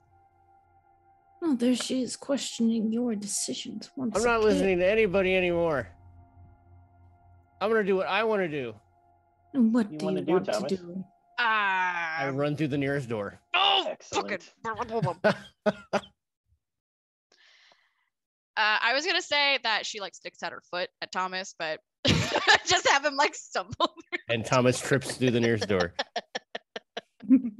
All we had to do was go to door 16. The only door with a number on it. Hey, wait a minute. You Wait a had minute. one job. Wait a minute. Who's the first one who opened a damn door? You. You did it. It was I the whole time. Yeah, we had one job. You forked it up. I did. Yeah. I'm All out. right. I mean, technically, our job is to resolve our sins, and we're making a lot of progress on that front. Are we though? I don't know. Can we just have Denver back? Funny you should mention that. Oh no. Hold on, I gotta check. Ow, ow, woo. The hounds of hell are coming. The puppies of purgatory. The pups of Purg. It's my new band name. The Pups Puppies- of Purg. I love it. And he starts cackling. Thomas, Yeah. might be kind of funny considering what just happened, but describe your worst memory to us, please. Oh, my worst memory. Thomas's or Could be Randy, Drade's? but that'd be weird, so maybe not. It's up to you, though. What was my worst memory? You could tie it into your confession since you fed purgatory. Here, uncaring what happens to the collateral damage of what you do.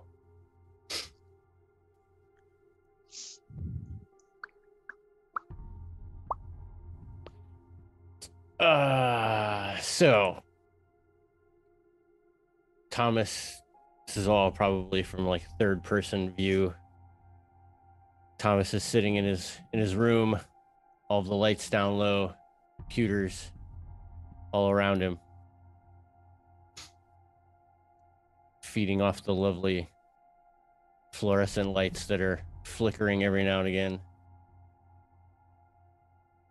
RGB all over the place. And he's looking through code.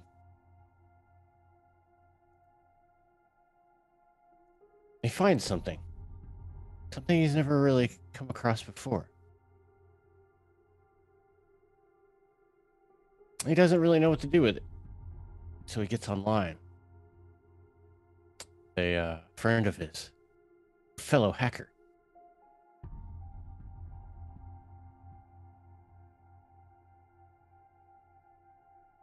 And together they both try to unravel the secrets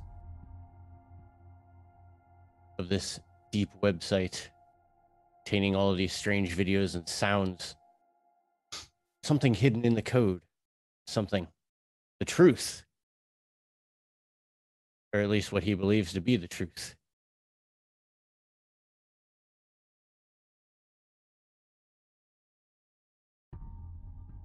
And just as he thinks that he is beginning to unravel its deepest secrets, as days turn into weeks, something has happened to his fellow hacker. They have gone dark. No amount of looking has been able to find them.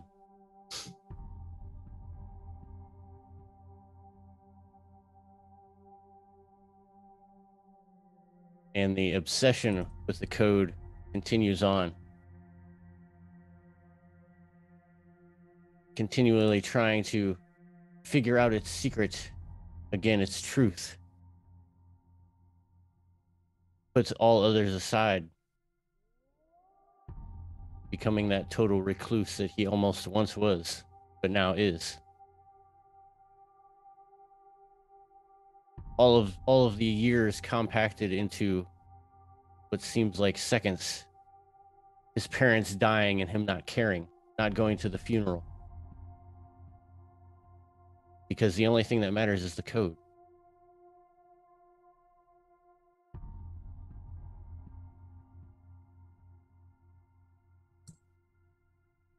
Dig deeper, Thomas. There's so much more to be found.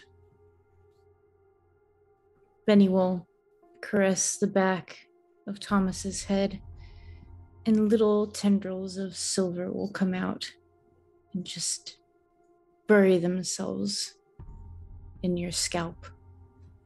Yes. Yes, it is deeper. Just continues his keyword. The reflection of the code reflecting in his eyes.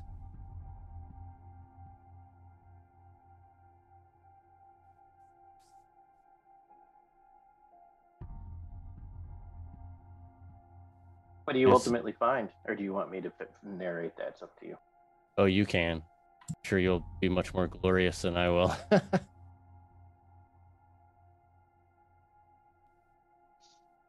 Trying to figure out the truth, of course, means you have to delve into the dark net, the dark web. And not with some silly generic onion browser. No, you write your own custom code to access websites that can't be registered on the World Wide Web. You make a network of friends, people whose faces you never see, whose real names you'll never know. You learn a lot about advanced methods of masking your identity and advanced methods of finding sites that don't want to be found even on the darknet, which, by the way, has its own whole supplement for Kult.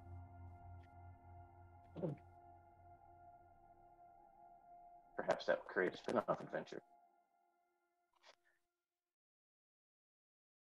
where you all get to play Thomas as friends one day. But until then, you dig deeply into the darknet. You immerse yourself in the shit that exists there. Because to find the truth, you have to see it all. All the real bad things.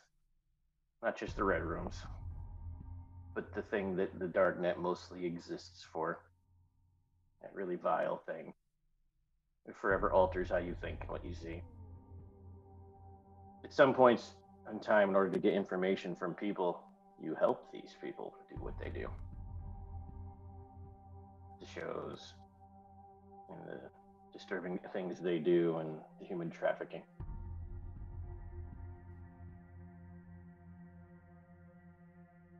It takes years. Not like tons of them, but years. Pretty soon you find yourself making your living off the darknet because this is where you live now. Pretty soon you're running some of these websites.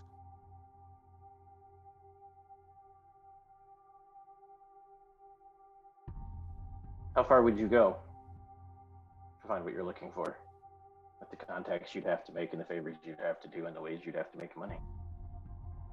All the way. I need to know.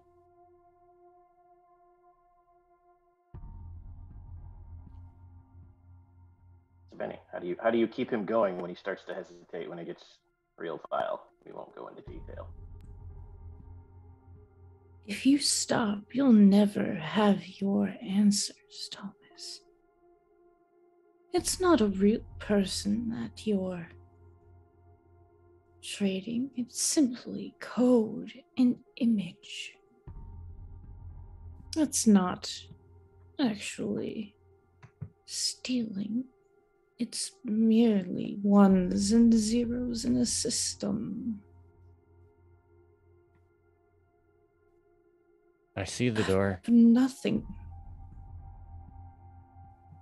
That's right. You have nothing to worry about. Are you sure? I see the door. I know how to open it. Should I open it? You've come so far. How can you give up now?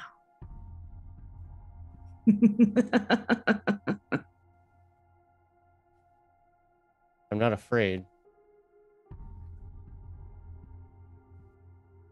That surprises me. You sound like you're backing out. No. No, I've come too far. Just one little click can give you every answer you've ever wanted.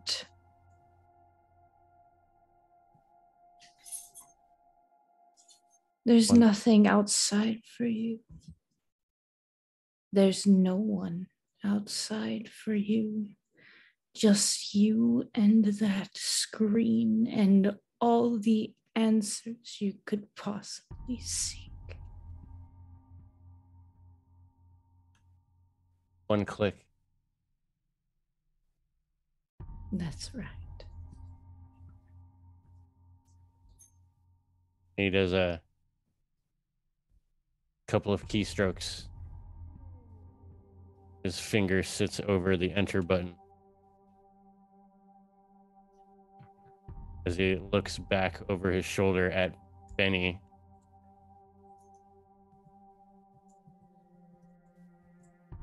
And he pushes it really, really slowly. That was it. That was that last time. That last missing person. That was the last frantic parents. That's when the FBI finally figured out who you were. It's 2 days later. You finally finished downloading the 2 terabytes of data that's the answer you've been looking for. All you have to do is decipher, because you've already broken security, all you have to do is decipher the data and you know the truth, and that's when the FBI break down your door. How do you react to that? Exactly as I reacted before.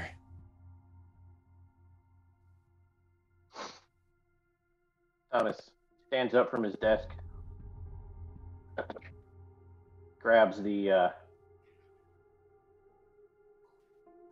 what do you want it to be? You worked on the Silk Road. You could have literally any gun you wanted.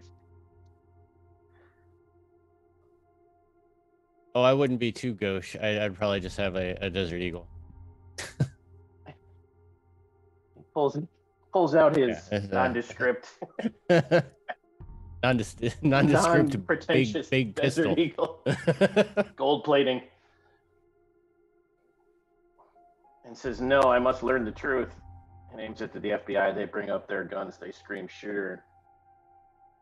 Thomas says, Oh, "I wait. can't." Go ahead. I must know the truth. And before he picks up the pistol, he takes out the USB that's got the 2 terabytes of data in it, drops it into the barrel, There it is. turns it and puts it in his mouth, and pulls the trigger. Benny starts laughing maniacally. Please, amuse the audience, Benny. The taste of knowledge is so sweet that it kills. Download complete. Thomas pulls the trigger, downloads the data. The apartment shudders a little as Thomas disappears and wakes up in his own personal purgatory, away from the group, because he's dead and in hell. Benny, what would you like to say to the rest of the people in the group, in the hallway still? His back is to them, and then he slowly turns around.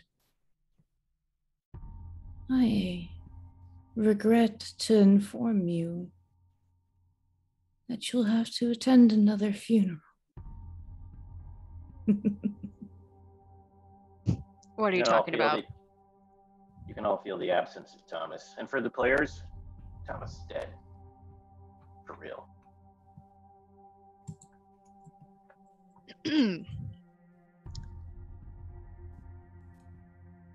Wait, no. What happened to Thomas? Where's Thomas? We need Thomas. We can't do this without Thomas. Where's Thomas?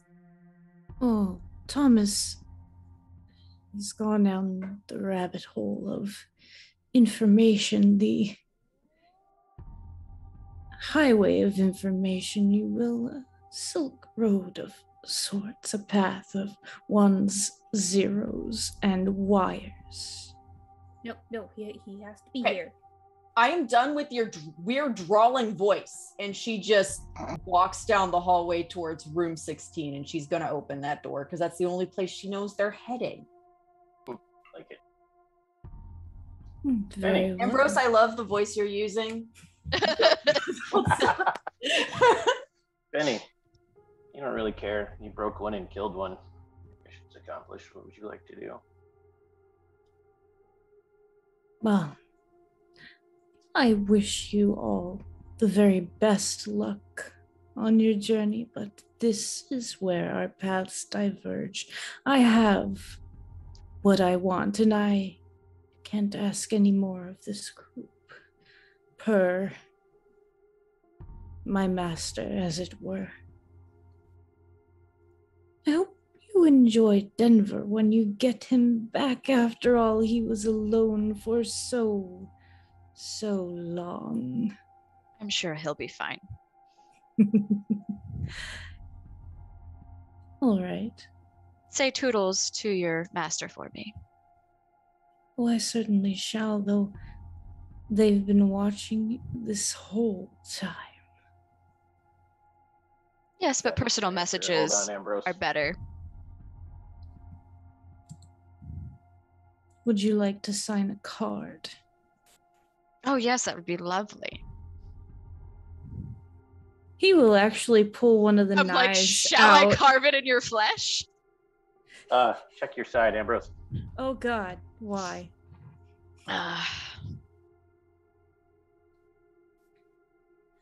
On second thought, as much as I would love cold steel biting into my skin at your hand, my lady, tell him yourself. He has the power he needs now to appear. And Benny will start to back into the shadows as they wrap around him, and all you hear is Can I make a grab for something while Benny disappears? Sure. Well, you Yes, I'm roll grabbing something from his face. yes, you can. Well, you roll that, which is going to be violence. You now need to have a kitchen knife as a prop, please. Oh, I will. You hear that sound again, that weird sound in the hallway.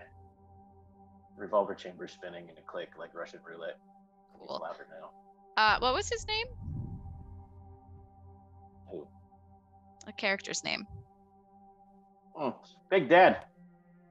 I You're out in the know. audience. Yeah, Big Dad. What was your name? Yes. What is your fallen angel's name?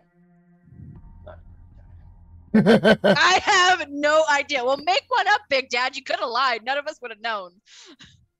I'm taking another one of my audience votes to roll this. Yeah. Frederick. Chuck, the fallen angel. I thought Chuck was a prophet. 18. Success, violence. You grab it, but it's not a knife. Cool. It's a mangled fork. I got a fork. I Walter. thought you were gonna say Fork you, Ben. Fork you, Benny. In the hole you dragged yourself out of. I love it.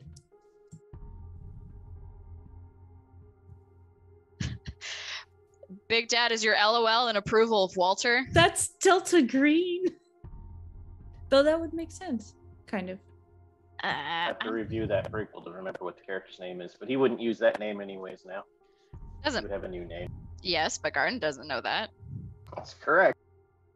So calls out down the hallway. Hey, insert name. Let's have a little fun.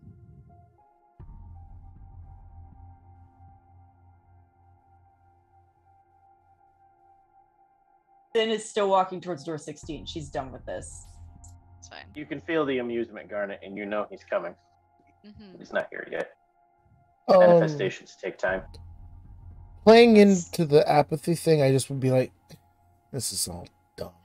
And just turn and walk with Sin to the room and just be, even though you're not even like, yeah, Thomas died. Hey, Sin, Whatever. you're gonna grab your buddy Saphira?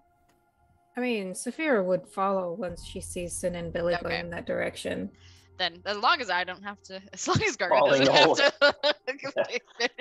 Yeah, She'll- I sort of imagine Sin has like Saphira's hand, and she's like maybe kind of dragging her, leading her. She like the most she can do for Saphira is try to end the situation. and then Saphira is definitely out of spoons, so she's like, yes, this is the thing we need to accomplish. Let's do it. Garnet's following behind with the fork in hand. Hold on 1 second. Headset it. Continue the scene till I return. Well, shouldn't we know if the door opens or not? Or we're just traveling down the hallway? How far away is room 16? We're traveling As long the long as it hallway. takes I've me made to an reset my head. I've made an executive decision. We're traveling down the hallway. While Tyler fixes his headset. Okay, so let's all agree we don't go through any more random doors. I think it's a little late for that. I think the We damage can still has been agree not to done. do it again. I think the damage has been done, Sin. It can always be worse. As someone that has reconstructed my parents' faces, it can always be worse. And I regrew my entire body bone by bone and muscle by muscle. It fucking sucks. Congratulations. Thank you. It was really hard.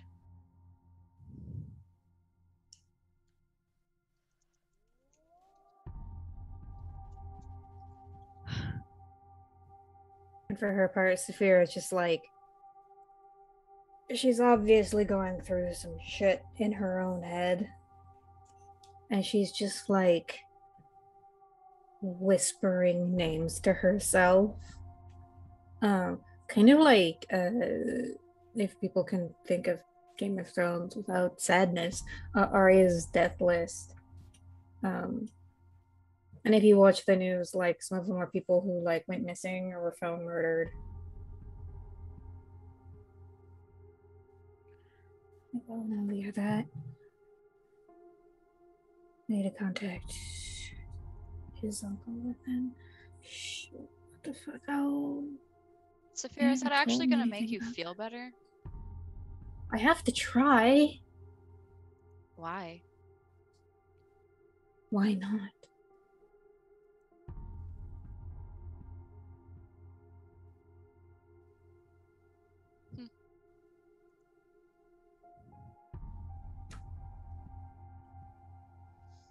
I'm going through a lot. Okay, give me a break, please. Please. I didn't say anything. I just need 10 minutes Of me not without talking? you down talking me. Just 10 minutes, please. That's a long time, Saphira. 10 minutes of not talking?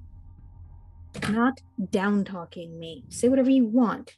Just, I'm begging you, leave me alone right now.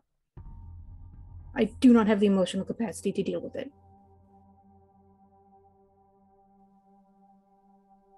Okay. Thank you. And she'll go back to muttering names to herself. So, Billy, how's that feelings coming along? If I can't pick on Saphira, I have to pick on somebody.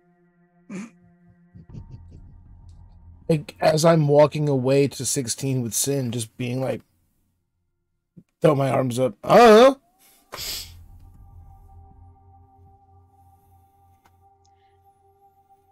do you feel about your church? This is magical apathy, right? Mm-hmm. Be like, fuck it. So, Billy, since you're very blasé about everything right now, so like we know, well, I know why most of us are here. Thomas doesn't matter anymore because he's so why do you think you're here? I don't know. Probably being dumb enough to associate with y'all for so long. Probably. I'd buy it. On that point, were we always destined to be this fucked up, or were we this fucked up when we were all friends? I'm just gonna throw it out there. We had one of us run the other one over 3 or 4 times and then bash him in with a shovel. I think we were all pretty fucked up to begin with. Oh look, room 16. But I need to talk to his parents, but they're gonna hate me, but I need to talk to them and I need to apologize, but they're gonna hate me. Oh my god, how do I do? I don't think there's gonna be any talking to his parents. I'm pretty sure his dad would kill you on sight. Thanks. All I asked for was 10 fucking minutes. You couldn't even give me that. I wasn't down talking you. I was being very serious. His father would probably kill you on sight. Can you maybe take some of the contempt out of your voice, please? I know I deserve it, but Jesus, Mary, and Joseph, stop. There is Just no stop. contempt in my voice. There is now. Shh.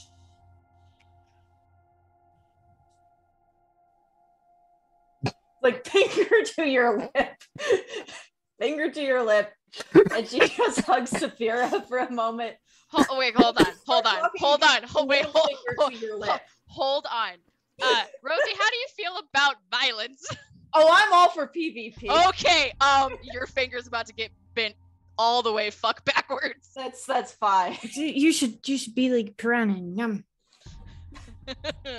No, Garnet, as the finger touches the lip and Sin goes in to hug Saphira, she slides in, grabs her finger, and just bends it backwards. Yeah, I scream. Just broken bones suck. I mean, I'll roll for it. We can roll I'm it happy off. with you taking that. That's fine. Okay. Just one minor injury. I think I'm fixed. But you can finish the scene because that got epic. Whatever the end of the scene is from Sin's point of view. Don't ever fucking shush me again. Don't be such a bitch.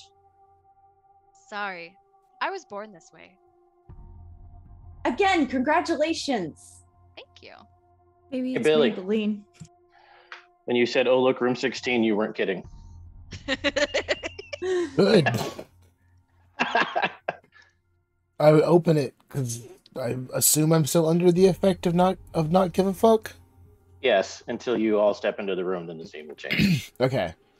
Oh my god, I love it. You open the door and there's like this ridiculous cat fight happening in the hallway with broken bones. You open the door. Mm-hmm. It's a family apartment. It's actually looks nice. It's got, I mean, it's an old apartment, but it's well taken care of. You can tell from the decorations and the stuff laying around and the way the furniture is set up. This is a loving family, probably a mom and dad, a kid or two. Smells like dinner. You can hear the mom and the kid giggling. Dad's reading the newspaper because you can hear the crinkle sound when you flip the pages. Smells like dinner time. Hmm. As soon as you open the door, you see the mother turn and look at you. She says, "Oh, good. We're wondering when you were going to get here. It's almost time for dinner. Come wash your hands. Come to the table," like you're more kids that were supposed to show up. And you can see on the wall a placard that says the Venezia family. Do you all go inside? I do. Do we know anything about the name? Does the name trigger anything? No. Then yeah. Does anybody not go in? Besides Thomas. And Benny. No, I go in. I broke somebody's finger. I'm feeling great. There's a boy of about 8 maybe and a girl of about 6 playing with toys. Father just kind of nods at you with an even tone in his voice, says, "Go ahead and sit down." And the table's big enough for just all of you and them. Just big enough. Smells like roast in the oven. Is anybody actually washing their hands? Yes. And I'm gonna try to do what I can with my finger. There's probably like a, I don't know, a popsicle stick there, a splint or something. Yeah. I will try and give you some first aid in the bathroom. The father looks up when he notices your fingers sin. Says, "Oh, you must be new. How'd you die?" I didn't. Everyone here is dead. Maybe the mother says, "They could be one of those that hasn't, accepted it yet. You know how it is." And the father just nods sagely and says, "Here, let me show you the ropes."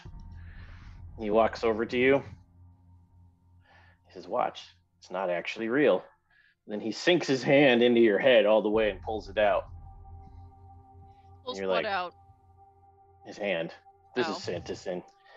Well, yes, but I'm like, he doesn't remove anything. He just pulls his hand out. Yeah. I was like, I had the same thought. I was just like, what's happening here?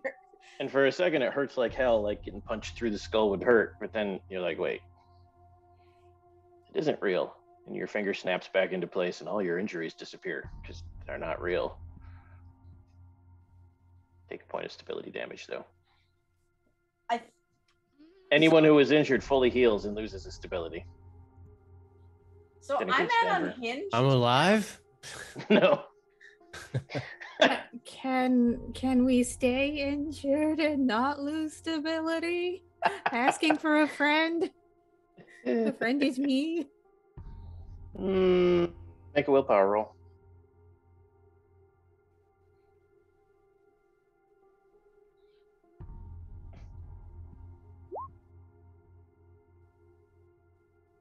Fail. In that case, yes, you can. I'm gonna re-roll that. No, failure is what you wanted because that means you don't accept reality. Okay, I'll take it. Hey. when Garnet goes, so she like takes the fork that's been in her hand and like puts it in her pocket, and then like when she starts washing her hands, it's running red with blood. Dabbing yourself with it or something. And Go ahead, Saphira will Saphira. say, speaking of hands, we have a hand for you. No, we need a hand We from need a them. hand. We're looking for a hand. Yeah, but Rachel got confused, but we'll just pretend Saphira did because she's not in her right mind. Sure. While I'm in the kitchen washing my hands at the kitchen sink, Mm-hmm. what's on the stove? Funny you should ask that. Also, anyone who did heal fully, which means not Saphira and not anyone who wasn't hurt, can add a new stat. Add it anywhere you want on your Roll20 sheet in your notes. It doesn't matter. Okay. Awakening, rank 1 of 5. You hit 5, you might wake up in the machine. Or you might die.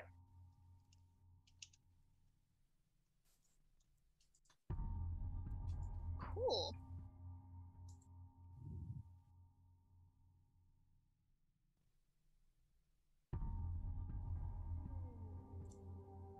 So because Sin is unhinged at this point, she just sort of looks at her finger, shrugs, and washes her hands, and starts looking around for Randy's hand.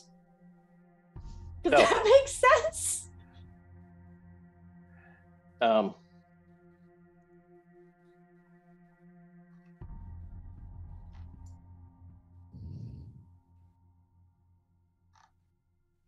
on one second.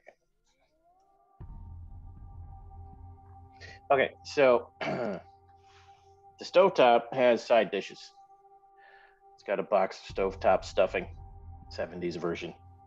It's got canned creamed corn, some green beans, and then it's got all the stuff left over from preparing a roast. You know, the potato discardings, the carrot discardings, some fingernails.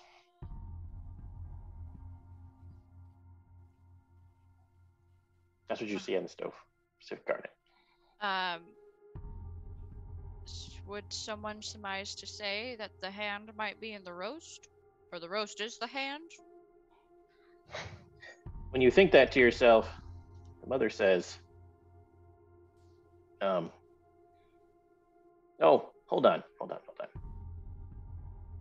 We have to get our other daughter out to the dinner table.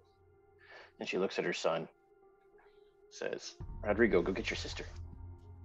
He runs into another room and you hear squeaky wheels, and he pushes out what looks like a teenage girl made up of stitched pieces of dead flesh that's rotting in a wheelchair. Missing a hand. Mother says, oh dear, she's lost her hand again. Looks like we'll need a replacement. All of them look at you, group of you, with hunger in their eyes. That's where we pause till next week. 1, 2, 3, not it.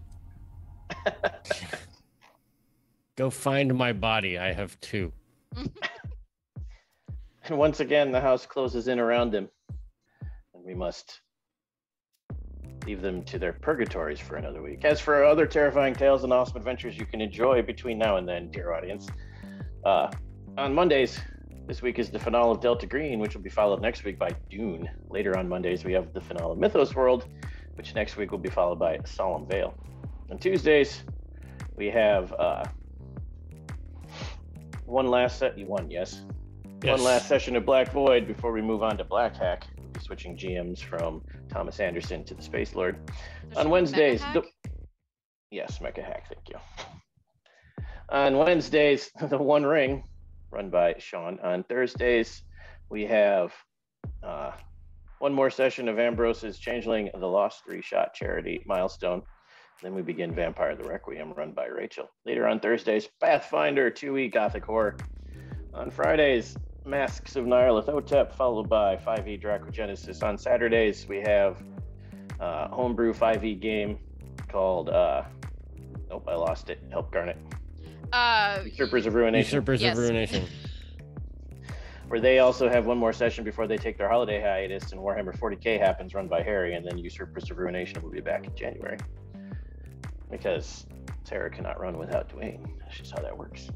Correct. Later on Saturdays, we have SCP, the RPG, but not this week, next week. One more missed session because the GM will not be there. And then on Sundays, we have 5e Plangea, the new Kickstarter created by Atlas Games, followed by Kult once again Sunday evening. Make sure you catch them all. Doom Seekers of Enlightenment, let the viewers know the next show they can catch you in and anything else cool you do online. Hey everybody, I hope you enjoyed my final reprise of Benny. And I will be back to Denver next week. Yay! We'll see if he's completely and utterly damaged. Who knows? What? What? What? What? What?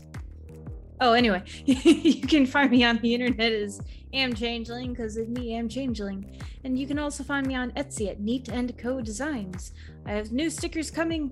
Tick the tea kettle from Pathfinder, and it's a free action to boop the snoot.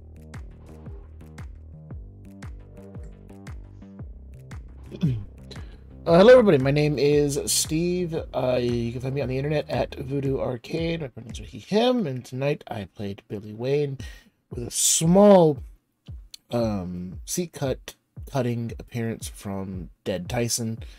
Next time you can find me will be Friday for Dragon Genesis, A Flight of Whimsy. Check it out. It's coolness. Thank you. And hello, I am Savannah. You can find me online at Miss Emo Fox. Tonight I played Garnet. Ambrose, I love you. Ambrose, you need to mail me the fork, please. And you can find me next on Vorpal Tales tomorrow evening for maybe the last episode of Mythos World, maybe 2 more episodes. And yeah, and then you can find me Thursday for Pathfinder. And then normally you would also find me Saturday evenings with SCP, but as Tyler said, we will be missing 1 more session. Hello, my name is Rachel. You can find me Stolen Fires pretty much everywhere. As far as when you can find me next, I will be back here tomorrow for the finale of Mythos World. We're going to kill Oppenheimer. It's going to be great. And then I'm going to be over on Plastic Age Plays doing some Scarred Lands D&D with my druid. Looking forward to that. And then Friday, Masks of Nyarlathotep. That's a lot of fun. And well, yeah, Thursday I'm going to be here for Ambrose's the finale of his Changeling game. And then yes, I'm going to be running Vampire the Requiem. I'm going to be doing the best aspect of Requiem, which is Belial's Brood. So that should be a lot of fun. You can follow me on Twitter to find out what I'm up to at Stolen Fires. And that brings us to me, Dwayne. You can find me on the internet at Made of Kimchi. And the next time you guys will see me will be tomorrow. Wait, what's today? Tuesday. Today's Sunday, right? Yeah. So yeah, Tuesday for the the season finale of Black Void, Under Nebulous Skies. And then you probably will not see me very much. I will be on kind of a hiatus for the holiday season due to work. But I will still be lurking in the shadows, and I will still be active on Fridays. Hello, I am Rosie, regular size mom. You can find me on Twitter at mom_sized. And the next place you can find me is actually on 2 places. On Thursday, you can find me on Pathfinder here live in Vorpal Tales, and you can find me over on Martlet Games at the same time, playing Psychopomps Incorporated, #Herkata, where I play as Samedi. And it's #Herkata because all of the players are female identifying. So yay, it's fun. That's just a fun dimension to it. And then you can find me on Saturday over on Carrying Carpet Studios playing Cyberpunk. Woo! And then you can find me again here on Sunday. End of list. And now, for the Ride or Die viewers, it's vote time. Viewers, your votes to any player is worth 1 reroll of any ability score roll or any move they make. And players, your votes to each other are worth 1 XP each. You're muted. I was thinking. Big Dad votes for Dwayne is what I yelled. Oh, you. Yay. Yeah, if you were playing again, I'd vote for you. But I died. for Killed letting by me Amazon. fork you over. Other than that, God, it's hard. Everyone does so beautifully.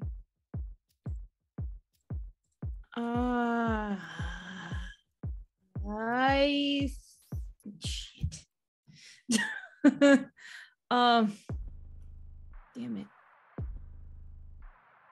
This is really hard. So I'm okay. So I'm having a roll hard time. roll a d4.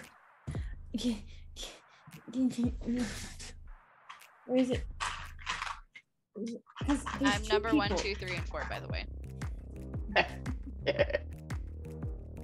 So I'm actually having a hard time debating between 2 people. I get it. Saphira and Billy, because I had some nice shit today. Yeah, how'd you know? And wait, okay, so if it's odds was gonna be Savannah, evens was gonna be Steve. That is I picked my hardest to read dice and I'm not wearing my glasses. You mean Saphira, not Savannah? No, I said Savannah. I know, but why would you vote for me? Because that ending where you did with the stabby and the stealing of the fork. Yeah. You killed my friend. I take your face.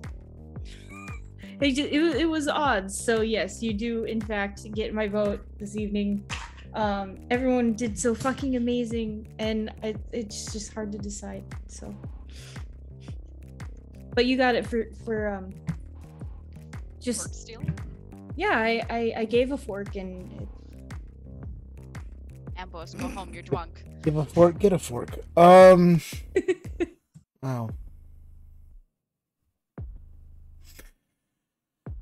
I can't stress enough how good everyone was tonight. Might have been my favorite episode of Kult so far. Yeah, everyone was awesome. But in the sake of time, Rachel, emotional roller coaster, the whiplashing back and forth was great. Take the vote. But yeah, everyone was awesome. Well, I did very much enjoy Rachel's emotional roller coaster, both in and out of character. My vote goes to Billy Wayne for his amazing speech at the beginning of the session in his own personal purgatory.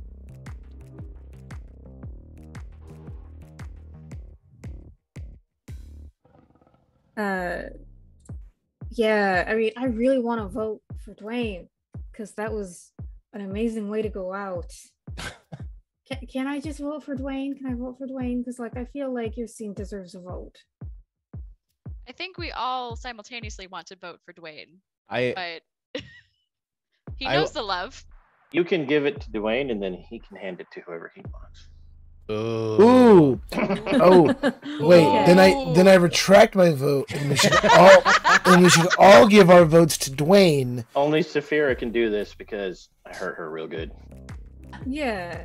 I will give my vote to Dwayne because yeah, that was a really great scene.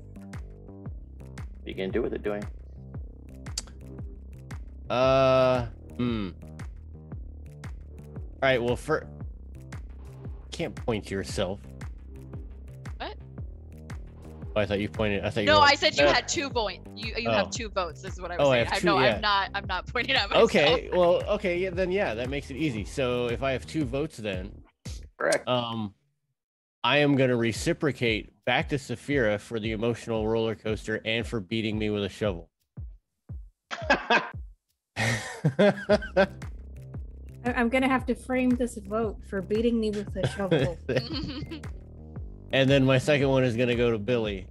So that actually worked out because I was on teetering on both ends. Yes, I loved the Purga title,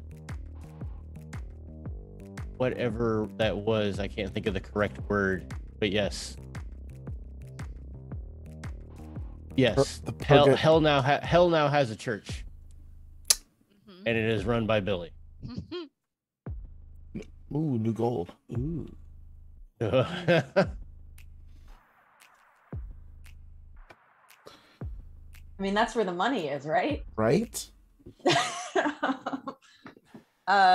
So my vote is gonna go to Rachel, specifically because of how dedicated you were to ignoring Randy, to the point where you drove your car over him. Like, I knew you were gonna end up beating him with a shovel. Fucking harsh. But I was like, is the car gonna happen? Is the car gonna happen? It's happening. I cannot take full credit because I was getting prompts.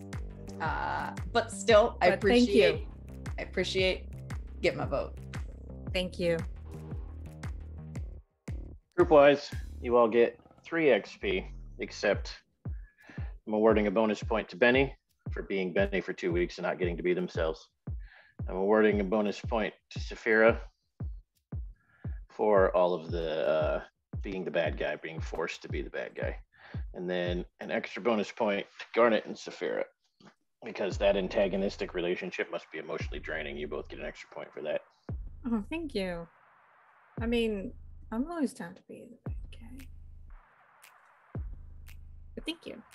Otherwise, excellent being excellent to each other, and we will see you all next week. Good night.